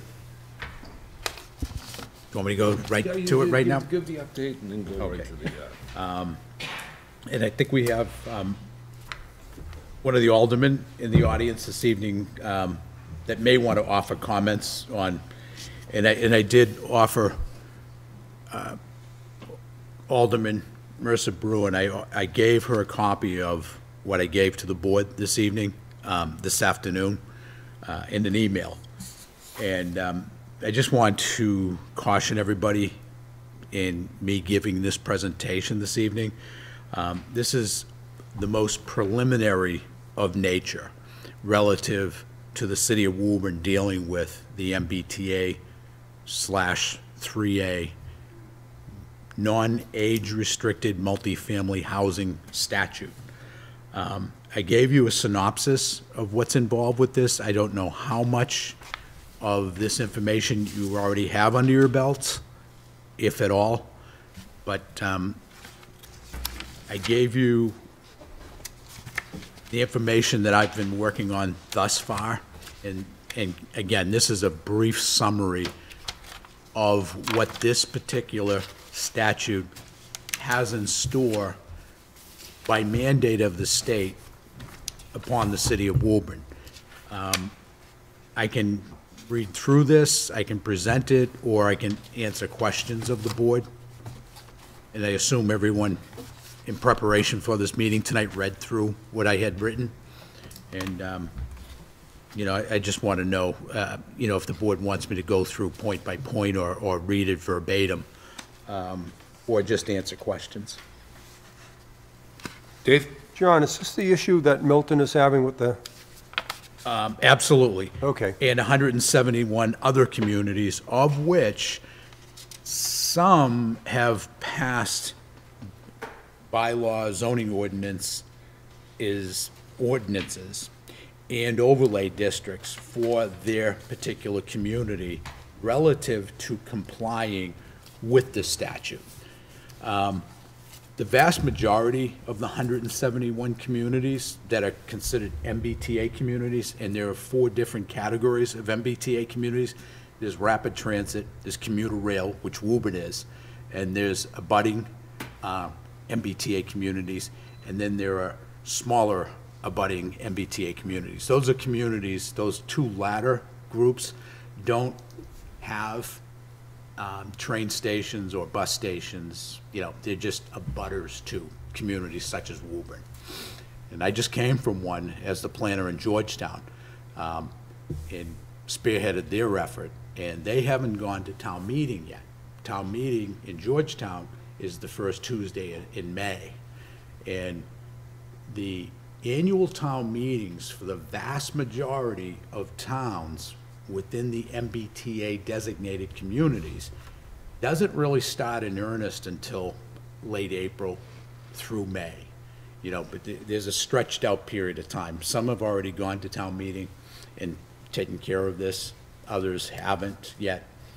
But the vast bulk of the MBTA communities haven't dealt with this yet. And as I pointed out in this little synopsis, is that for Woburn, this statute dictates, calculation-wise, that we are to provide for at least one overlay district that can handle the development potential of upwards of 2,631 apartments, and they're multifamily apartments, meaning these are 3-bedroom plus units. That's multifamily, non-age restricted housing units, and so it's for 4 or more people. So this is the statute that came out of the last days of the Baker administration in the midst of COVID.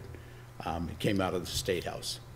I've made public comments over the last year or so in regard to this that I'll keep at bay this evening, but there's still a lot to learn. But what I'm actually working on is a full report to give to the planning board, to give to the city council, and to give to the mayor. And I've been working very closely with the mayor since the first day I got here, which was less than 2 weeks ago now. Is that correct? Yeah. So I've really spent a lot of time with this, but I spent a lot more time already, many hours in my previous position in Georgetown. Now, some of the funny asides with this so far,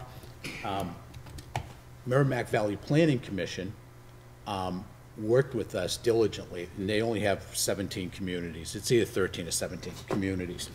And they helped us draft the ordinance specific to Georgetown, and they helped us with the overlay district. We already had multiple public hearings on it, and we're a Zoom town still. So we worked through this already. We had a big problem in Georgetown. A lot of communities have to produce 10% of their total housing stock relative to the statute. In Georgetown, somehow or other, they came up with this calculation, 24% of our existing housing stock of 2,100 units, 24% had to allow for 750 units in that town, which is a huge composition change to a community. And for a community that provides its own water and doesn't have any drops of water to spare, nor does it have any resources of water to draw from, and so the first 90-degree day, you can't even water your garden. That's how stringent the water resource is in that town, and all those towns are like that in the North Shore. So how do we absorb that type of housing? There's no planning involved with this. Planning is all about planning for all the resources you need to accommodate the growth. Water, sewer, power, schools, police, fire, everything, so you have a well-organized governmental structure. In Woburn, look at what, and Mayor Concanon and I have already met with MAPC staff with this, their director. We had a very lively discussion, to put it mildly. Communities are not being communicated with. They're not being negotiated with. If you ask the governor or the AG or any of these state agencies that are supposed to be helping communities deal with this and, think about planning of what the impacts are, you're getting no sound at all. You're not getting any feedback. And forget about negotiating. You're not getting any negotiation. We're all facing complying or else. And you know what the else is? It's gone from 3 obscure grants that are associated with the language of 3A statutory amendment language. There were 3 grants. All of a sudden, the 3 grants have spread to all state aid. And communities are getting threatened that they will not receive any state aid. They won't qualify for any grants or any of that if they do not comply with the requirements of this statute. That's a heavy burden, because most communities couldn't survive financially without, the state aid that we receive. What, is there a time frame on this? Like, Yeah. when do they expect? Yeah, the time frame for Woburn, and it's for Woburn because we're a city and we can pass ordinances, in pretty quick order when we have to. But the deadline for total compliance, and there's no waiver to this built into the process right now, is December 31st of this year. So you know, I'm working with the state. I've already put the zoning overlay district into the state based on the data that MAPC has provided for every community. You know, some more particulars. 75% of the 2,631 units, 1,900 plus units, 75% of those have to be located within a half-mile radius of Anderson Station. It also stretches down to Mishawam, and there's debate whether there's any type of passenger pickup or drop-off at Mishawam Station. Does anybody know for a fact? I haven't been updated. What's that? The flag. Yeah, a whistle Yeah, stop. and it never stops. Yeah. You have the flag. So I was questioned about this today by someone, that, oh, that's not a station. Well, it is a station, and it's recognized as a station by MAPC and the state agencies. So what you have is Anderson and Mishawam, and you could have conceivably a half-mile radius connected between the two, even though there's more distance than a half mile between the two. But you could have one elongated overlay district that you could conceivably put all 100% of the 2,631 units, or a minimum of 75%, 1,900, have to be located by state statute within that one overlay district. The other 25%, 600 plus units, they could be scattered all over town, wherever we wanted to or agreed to as a community. Again, trying to be in compliance with the statute as it's written now, as it's being mandated now upon the city of Woburn. And, you know, we don't know at this point where those other satellite overlay districts would be, but they all have to be a minimum of 5 acres each. You know, so we may have, go ahead, Dave, excuse me. So if you do an overlay, that doesn't mean the people that own the land have to sell it and build. Right. I mean, like if we said, okay, we're gonna make the Marshall's warehouse our area because they're not going anywhere. Right. There's Right. no, that's an important, this is the most important, and I put it in this synopsis. The most important thing to take into consideration is that the overlay district, a minimum of 50 acres, and that's overlay districts comprising a minimum of 50 acres for the city of Woburn, handling the 2,600 units. Those 50 acres can be comprised entirely of developed land. If you have undeveloped land within the 50 acres, that could be developed. That's good. But you can have developed land too, and I did point that out. The only thing you can't do is put undevelopable land, wetlands, steeply sloped lands. They'll take those lands out of the equation, and you still have to come up with that 50 acres. This overlay district or districts has to pass muster with the state too. It's just not up to us. It has to pass muster with the state. So everybody's zoning ordinance amendments that provide for this statutory language, that has to pass muster with the state along, again, with the overlay district. We have until December 31st at this point in time.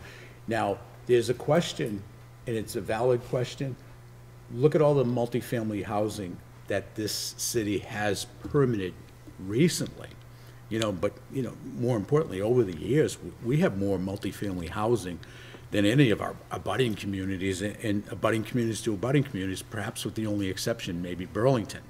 You know, they have a lot of multifamily, and it doesn't seem like they're stopping with that in any near future. So we're trying to get credit. We are trying to negotiate, get at the table, and have them take into consideration. And we did hear today in one meeting we were at, I say we, the mayor, Casey, and other city officials, that there's a community out there that's supposedly, I think it's rumor, but they've negotiated successfully with the state so that some of their multifamily development projects that were recently built do comply with this statute. So they're going to be credited with the number of units they have for recent multifamily. And if that's the case for Woburn, that will lessen the burden. But the point that I want to go back to real quick, so with the 50 acres comprised of developed land, and I say this in the report, conceivably, it could take up to 100 years to develop out in accordance with the statute 2,600 units in Woburn.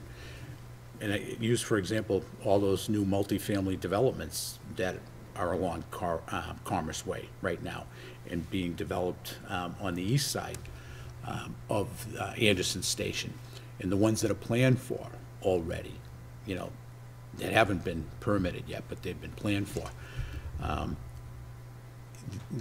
There may end up being more multifamily than was permitted at Vale. I'm just suggesting that. This is not anybody's idea yet, but, you know, that might be comprised of more multifamily that would comply with this statute in that location. So, and that really depends on the economy and what's going on right now. There's no demand for bio space being built. There's no demand for office space right now being built. A lot of that stuff is, you know, and I don't know if you've noticed it, but there aren't as many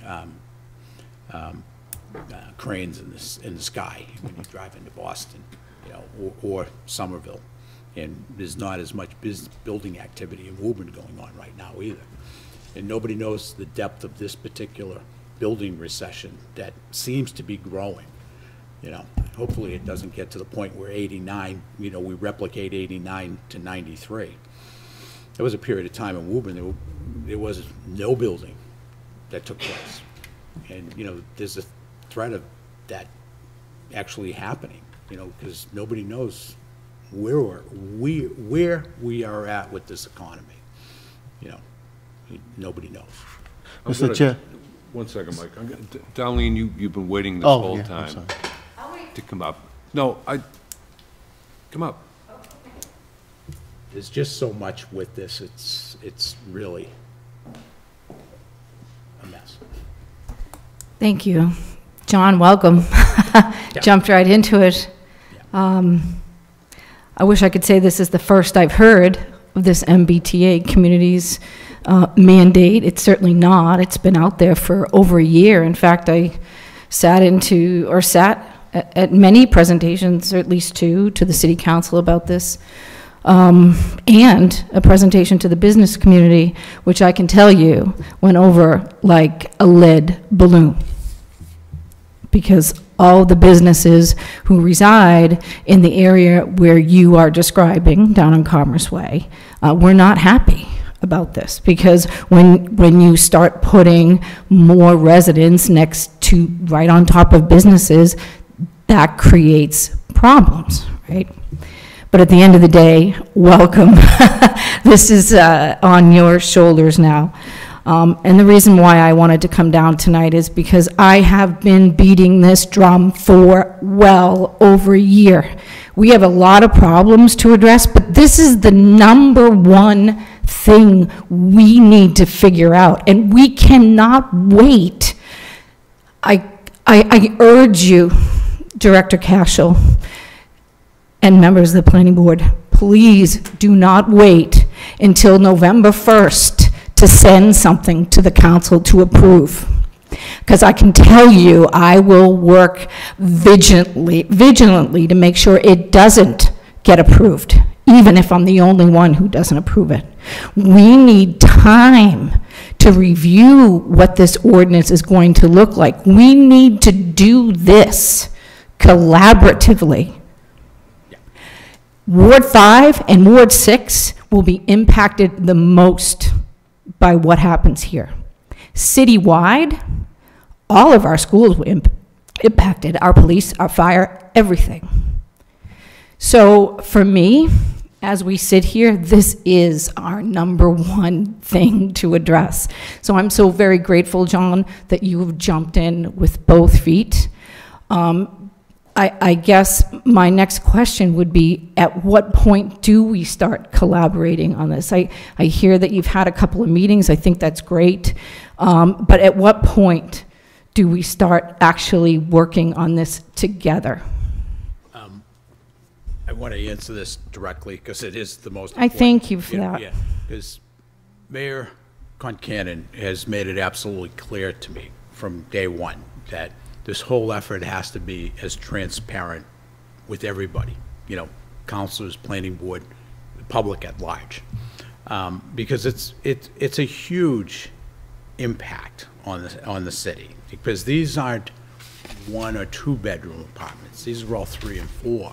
Right, I'm very much aware of that, and I thank you for your thought-out memo, but it wasn't new information for me. Yeah. And probably wasn't new information for a lot of people here.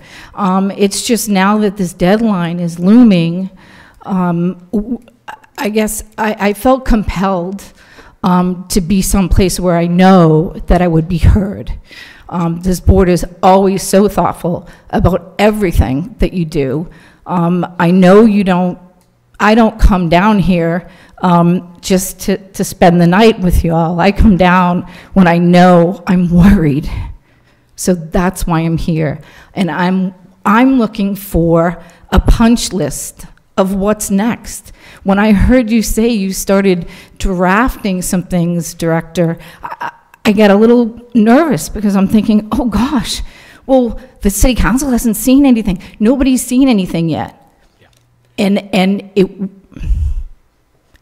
I guess I'm a little triggered because there have been times where things in the past have come to us at the last minute and we're told you must act because there's a deadline.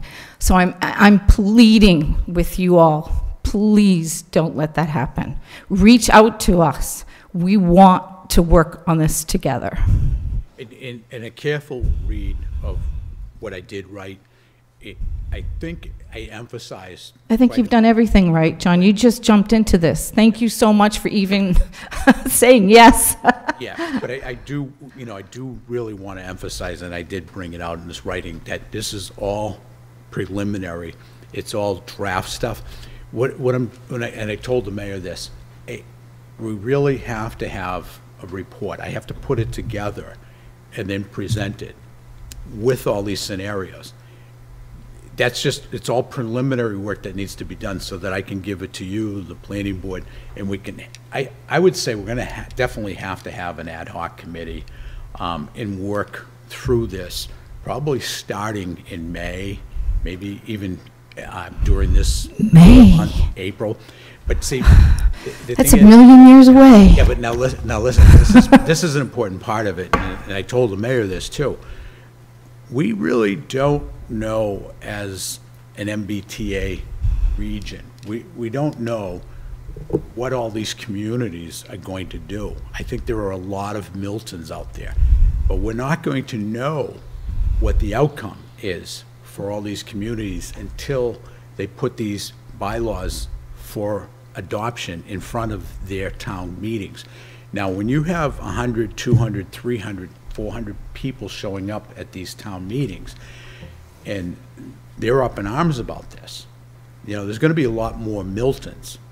And what happens at the end of May when all these town meetings have taken place in, say, 50, 60, 70 of the communities, conceivably shoot this down, don't want anything to do with it. Is the AG, under the orders of the governor, going to sue all of those communities and just hold up all state aid? That's a calamity. For a governor, that is a calamity. How do you handle something like that? That's a mutiny. That's a mutiny of a lot of communities, right, of a lot of people. And with all due respect, Director Cashel, I've always viewed Woburn as the leader and not the people that sit back to wait and see what everyone else does. We led the way on housing far long before anyone said, you must do it. We did it. And we did it better than any other community around us. And we did it happily. We did it in collaboration with the state. So the idea that we might maybe get some credit for what we did, that's ridiculous to me. So again, these are things that are gnawing at me every day. And I think I think, I know that you're doing what you've been asked to do, but I'm asking if you could do it just a little faster. And I know you just got here, but I don't want to wait and see what other communities are doing. We should be leading the way. Yeah, but the problem is, this is, I was probably more emotional when I was younger, but, that stuff is worn off. The thing is... Well, I'm sorry, I'm emotional about these things. You know why? Because it's going to impact all the people that live in this city. No, I know. And you made a very good point, Director Cashel. You said things are slowing down. They absolutely are. But you know what's not slowing down? Is our need for tax revenue, our need to put more money into our schools, our need to put more money into our police and our fire. Those things aren't slowing down. So we're going to add to the burden and just say to the state, yep, we're going to do whatever you say. Again, I'm just asking for a little fighting spirit here. And let's not wait to see what the other cities and towns are doing. Let's decide. We're either going to put a stake in the ground and say, listen, state of Massachusetts, we did this. We want credit for it. And if that little town, whoever, I feel bad, I don't know who that town is, but if they got credit for it, we should, and to me, that's where we put our focus. Start there, then work our number down. That's just one little city councilor's emotional idea to this. Yeah, I mean, there's a lot of deception involved with this too, a lot. And one of the things I've told people to watch is Keller's interview with the governor this past Sunday morning. And everybody can stream it. But he put her on the spot pretty good. And, there are a lot of answers that I didn't agree with. And because I deal with this every day. And I've said a lot of things on TV in defense of communities that are having this statute imposed upon them. See, we're a country of laws, and laws that originate, that percolate from the bottom up. This country, over the last 20 years, has devised a lot of its laws from the top down. And that's not the way it's supposed to work. And especially not in the Commonwealth of Massachusetts, where we have home rule.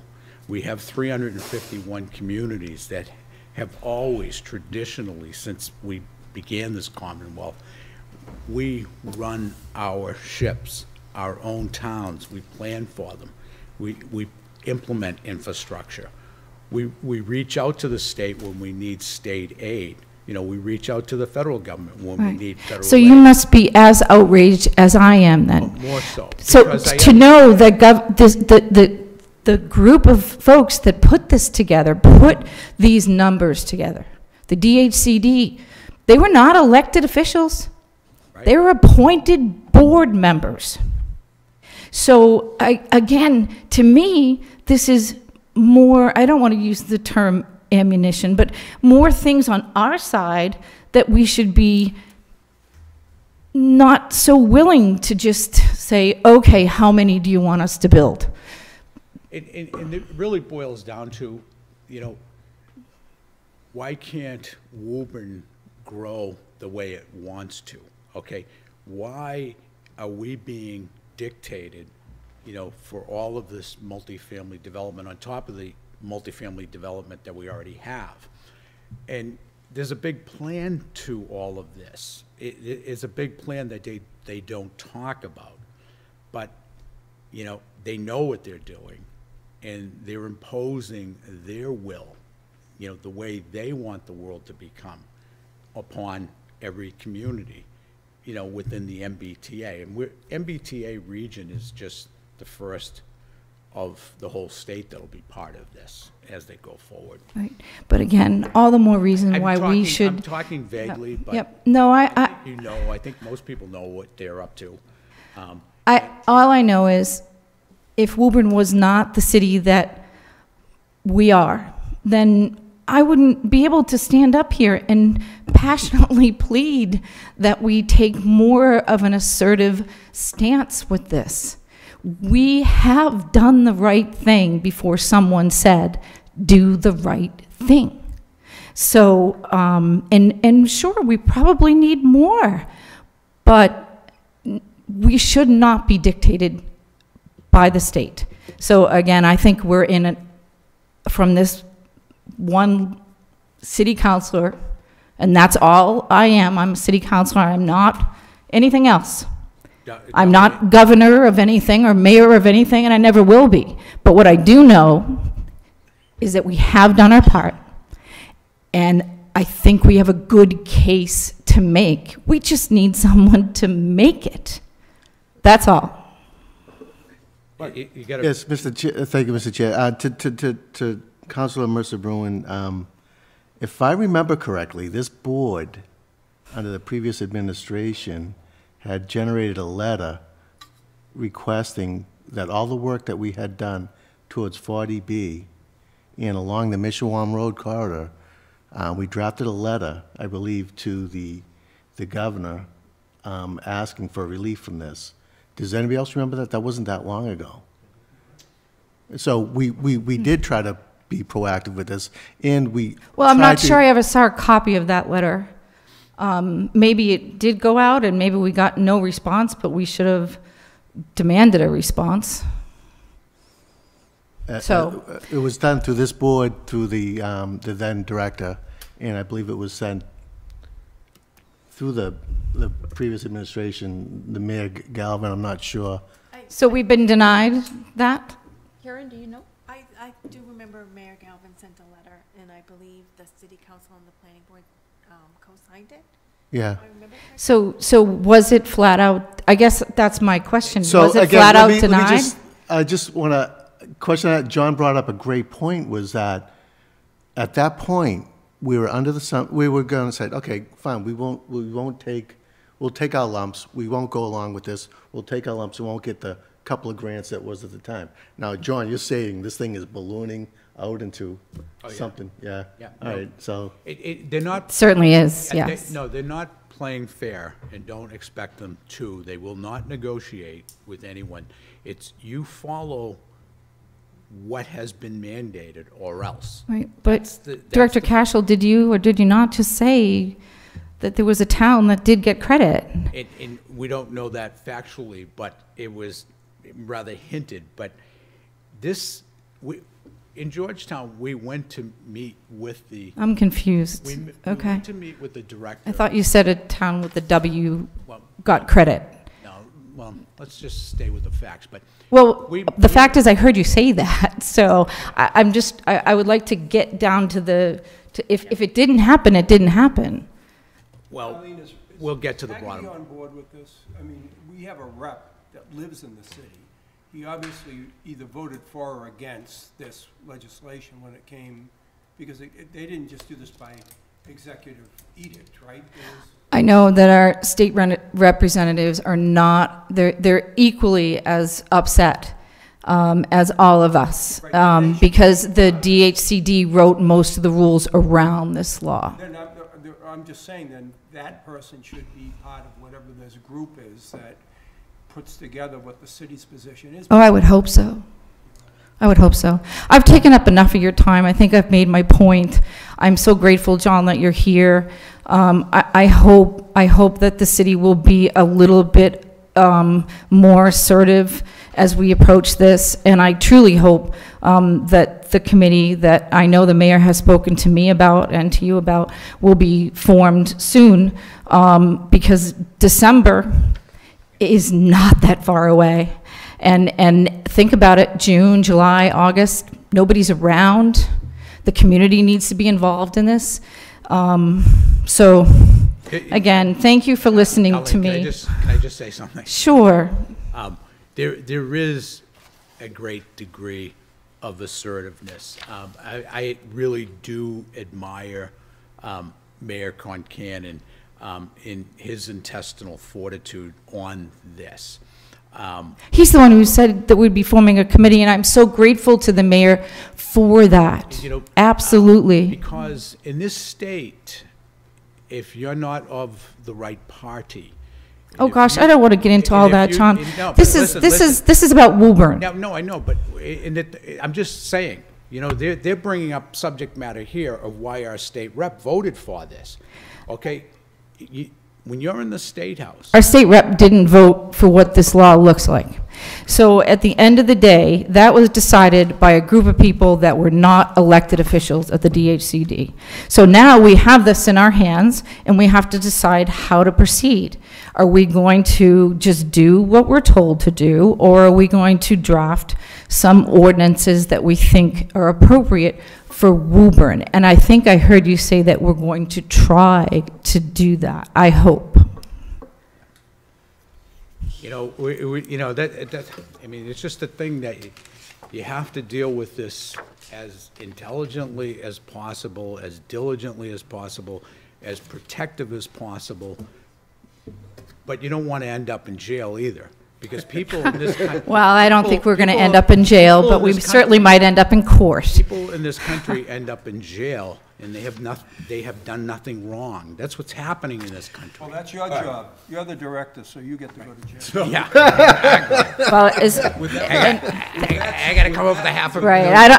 I'm not worried about being put in jail, and I so appreciate being able to speak very freely here, because that's not always the opportunity that other people have. So I do appreciate it, and thank you, John, Director Cashel, for your hard work. And I'm ready and willing to do some of that hard work, and I know Councilor DeMambro is as well. I'm up for the challenge. So thank you. And I love it. So. Thank you all for listening to me. Thank you, Donnie. All right, have a good evening. Thank you. Thank you. So, nice lively discussion. Yes, Jim? Just have a couple of quick questions for the director. A little more input, 50-acre minimum, half mile from train station. They're located from the access of the train station. Dead center, the geographic There's only center. one entrance to the train station, and I'm asking a question particularly, and I say that with the conversation that's taking place earlier. We have one active train station. It's only active from Commerce Way. There's no means to get there from New Boston, where you're talking about all this development, okay, well over a half mile. Okay? The MBTA currently owes us a bridge over the tracks that they were put in with the first station. But that's what they're building right now. Definitely one of those bargaining tools. just Yeah, like but that's we- what they're building now. No, that's a private development, that's going over the tracks into Wilmington, and it does not lead to the train station. We left the spur off for it, trust me, I'm well-versed in this area, extremely well-versed, probably. Yeah, but better than most other than then that all roadway, of DeMambro. that roadway connection leads up to the connection that goes back into the train station. Yeah, but it's not connected because we didn't give it to them. Yeah, but the plans call for a connection directly into. Actually, they don't.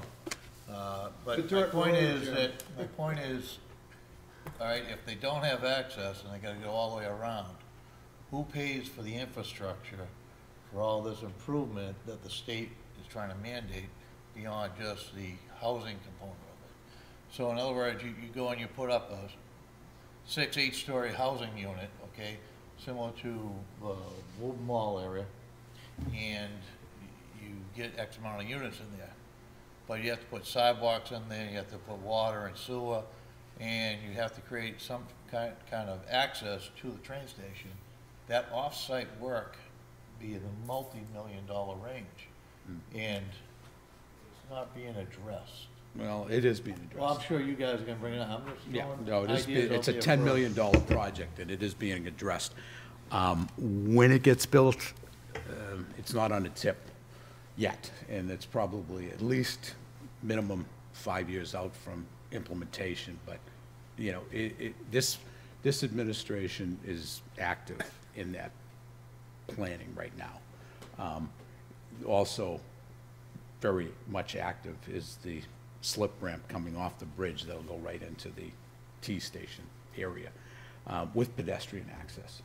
And, you know, they're working on all of this. Everything takes time. I mean, we're fighting right now to stay on the tip with the Main Street project.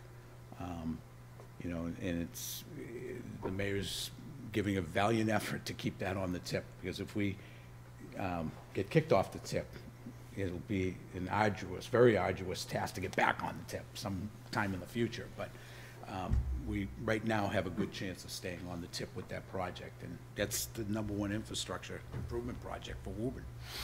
You know. Is there any other development constraints they put on them, besides the half mile and the number of units? No, it's just that 75% minimum number of units, 2,631, have to be located within a half-mile radius. But again, with all the development within a half-mile radius that already exists, new development, all the retail, that can all stay within the district. It doesn't have to be undeveloped land.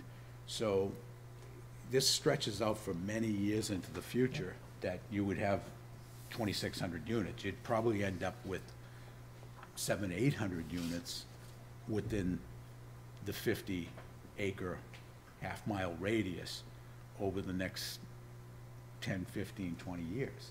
John, So it would take years and 2,600 years and years for all the existing development to be redeveloped. John, 2,600 units, we're talking 10,000 people. Yeah. Yeah. It's a city with, it's kind of a, it's a small city within the city of Woburn. I mean, type of it thing. would make Kimball Court look like boy, were we lucky to get that, right? Yeah. You know, the other thing too is that it's not like, just based on everything I've read, Burlington has to do this. Yeah. Oh, yeah. Reading has to do this. Oh, yeah. Winchester has to do this. All the time, not only do you not just have to have the MBTA or the bus or the train run through, if you border these towns, you're involved. Like Franklin is one of these ones that has said, no, they're not gonna do it. And Franklin doesn't even have the train. I'd like to see how Newton deals with it. Well, you know what, No, I'm just saying. no, but I'm because- saying, we don't know how anybody's dealing with it yet. The only two I know of is Milton and Franklin. Those are the only two that have already had meetings and said, we're not doing. Yeah, there's a list, there's an active list. Yeah. If you go on Executive Office of Communities and Living, what is it, Housing and Livable Communities, it used to be DHCD. Anyway, they have an active list that's checking off what cities and towns have actually enacted Yeah. the statute amendment language for their bylaws. And there's probably 20 or 30 now of the 171.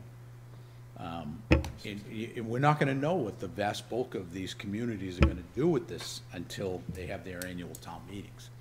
You know, there's only a handful of cities in that whole region, but there's a whole bunch of towns. And there's a whole bunch of towns out there that don't like this. Now, from a city standpoint,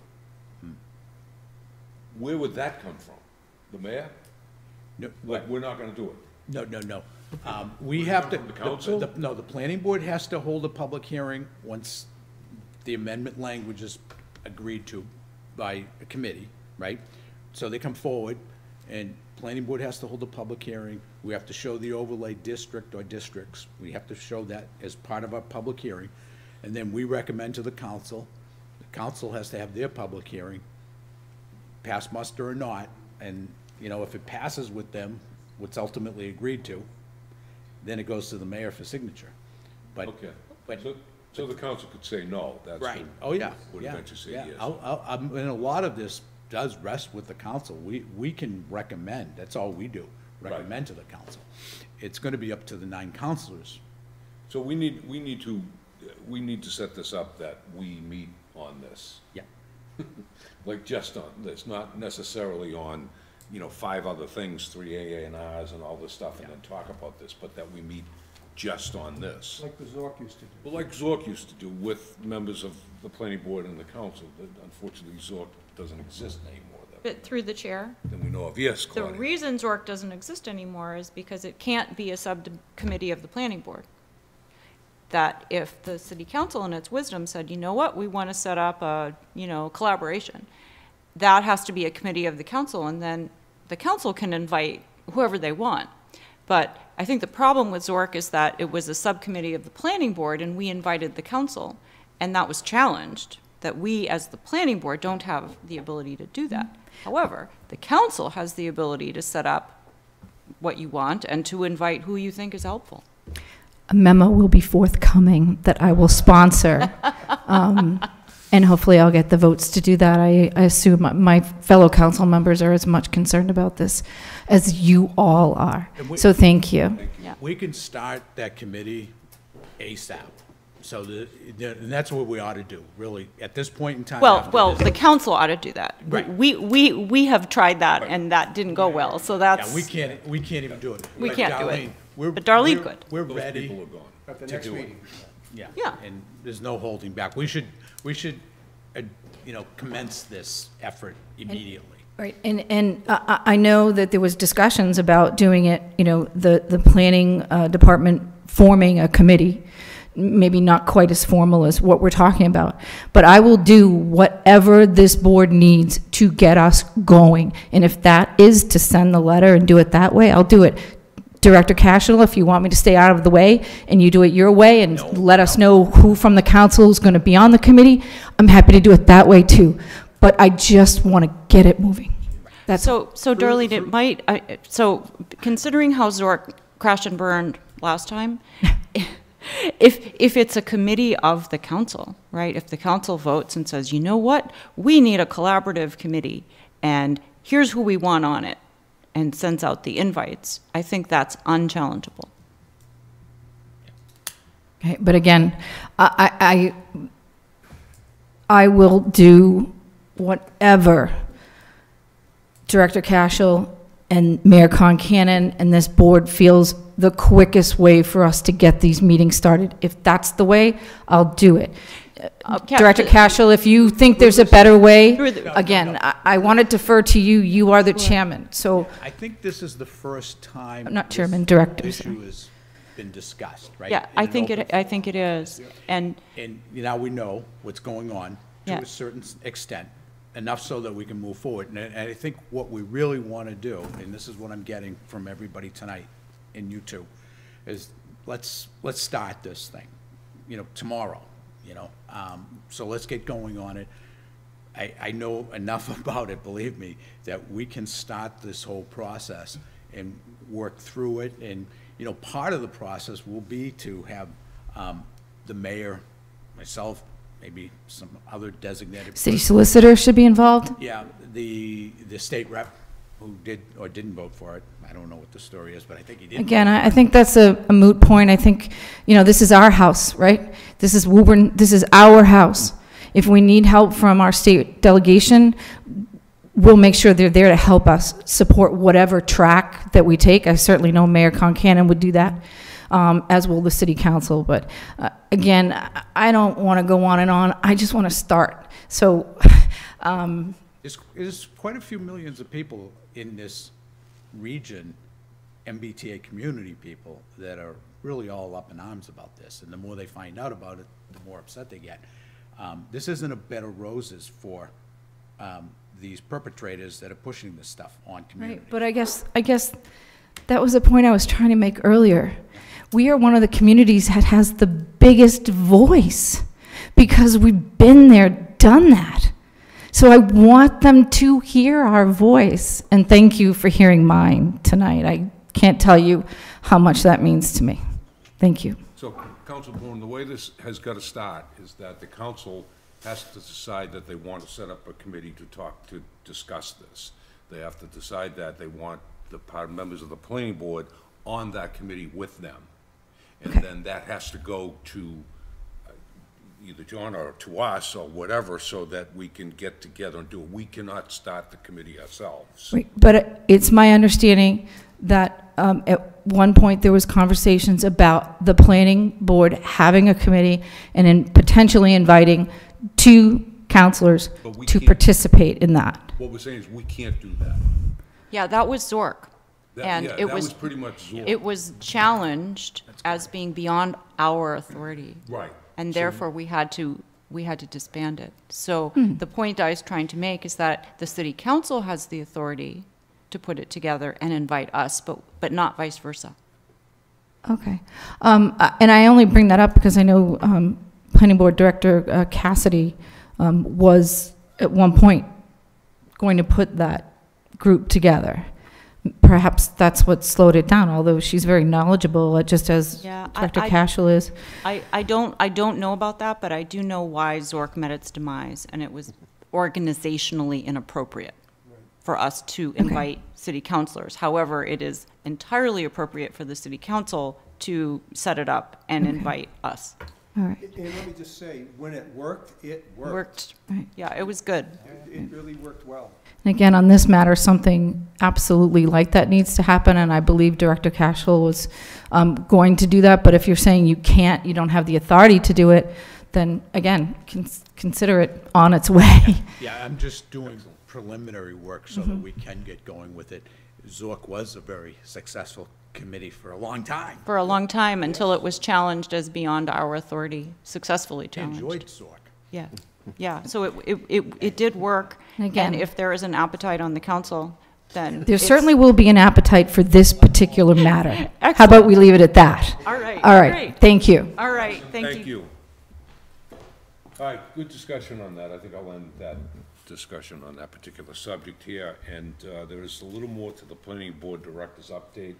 If you want to, and I'll just read it, or? Yeah, you can read Okay, it, please. all right. I'll comment if need be. So, the next meeting of the board is scheduled for April 9th. At this moment, the only possible agenda item is reviewing final documents and signing a Mylar related to 43 Pool Street, definitive subdivision that was approved on December 12th, 2023.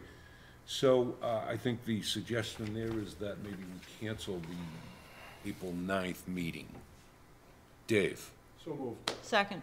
Motion by Dave to cancel the April 9th meeting, second by Claudia. All those in favor? 7-0 carries. Okay, yes. What's the present policy? I think Attorney Giuliano inferred that he may be submitting an A&R plan. He didn't state what he was doing, but so if an A&R plan is submitted, there's 21 days in which to endorse such. But if we're not having a meeting within that time frame, We have, in the past, we have elected under circumstances people to sign it, but I would think this time of year, it'd be very easy for you to notify us that there is a A&R out there that needs to be signed. Could you please stop by the office and sign it? Does anybody Well, actually, we did have a standing vote in place to have the chair and the vice chair be able to authorize and sign A&Rs, but that met its demise at the end of COVID. I think we decided to not do that anymore. John, I think the fail-safe is a special meeting. So if something was to happen that we had 21 days, then we would, figure out when we could do, for example, a Zoom meeting and just, get it together, do the vote, and onwards we go. Or the board can decide to reauthorize the chair and the vice chair to sign A&R plans. yeah, and I would suggest, with these lot line relocation plans that really aren't A&R plans. A&R plans is the creation, of a new lot from the subdivision of another lot. But these lot line relocations, yeah, those are minor. You're not creating new lots for building purposes or anything, so it's not gonna come to a surprise that a new house is being built beside somebody that didn't think there was a lot there. You know what I'm saying?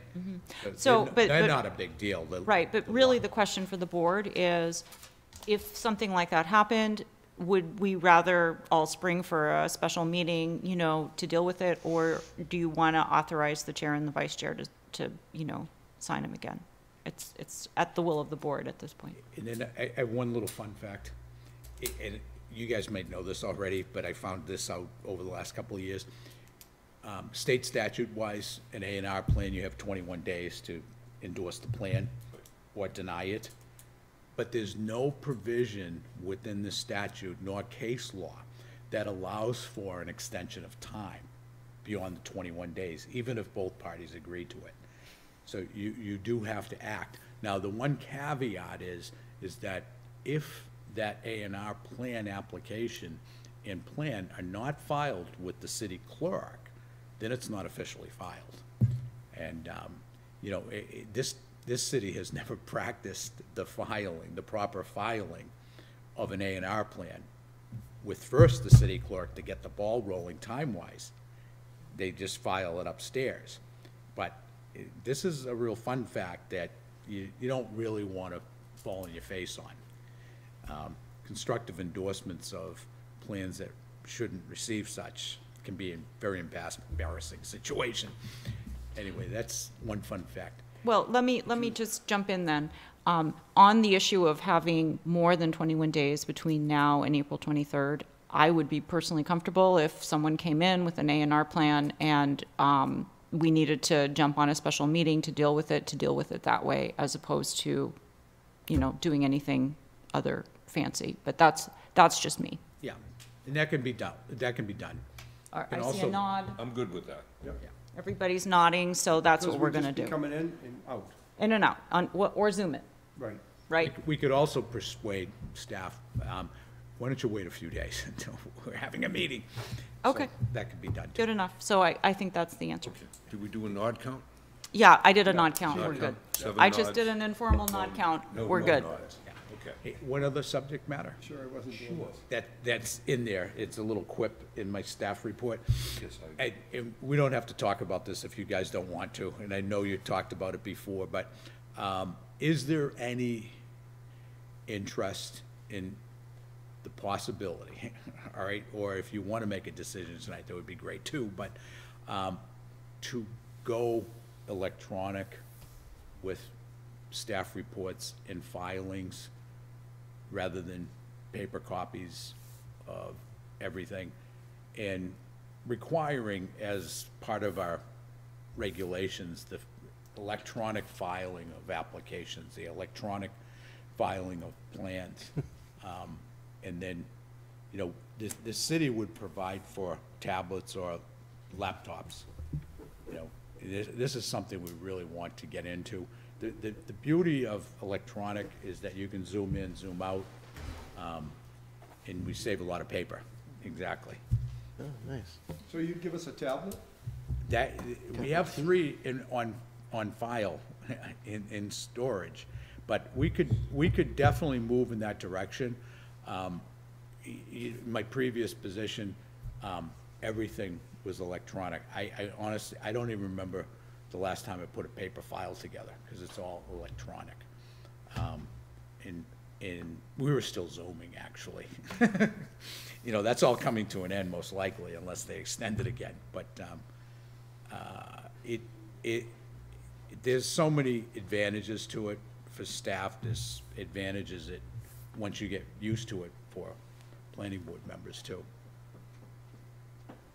You know, from my standpoint, if the city's gonna provide me with a laptop to do this, then I'm all for it.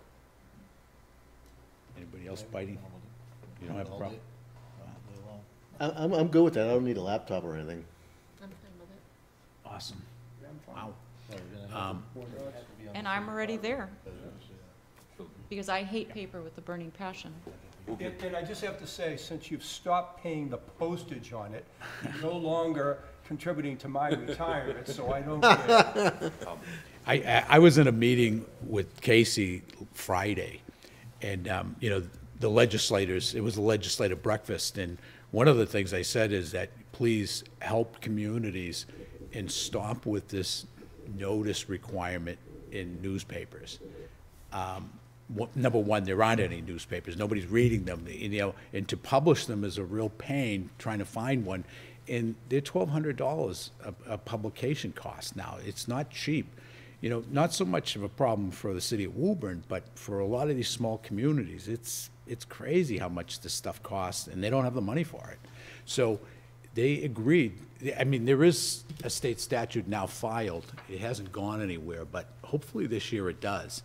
And the alternative will be to post on town websites, public hearing notices. You know, most people do get their information now about what's going on in local government via the town website. Well, we just went through that. I'm on the Board of Electricians. We still have to make the paper available if somebody requests it. Yeah. Yeah, but, you know, there's serious movement finally. I know, but because somebody said, hey, just because I'm not part of the electronic world, Yeah, you know, so. right. Okay, in front of you, you have draft minutes. Motion to Last approve. We have a motion from Second? Claudia to approve the minutes, second by Mike, I guess.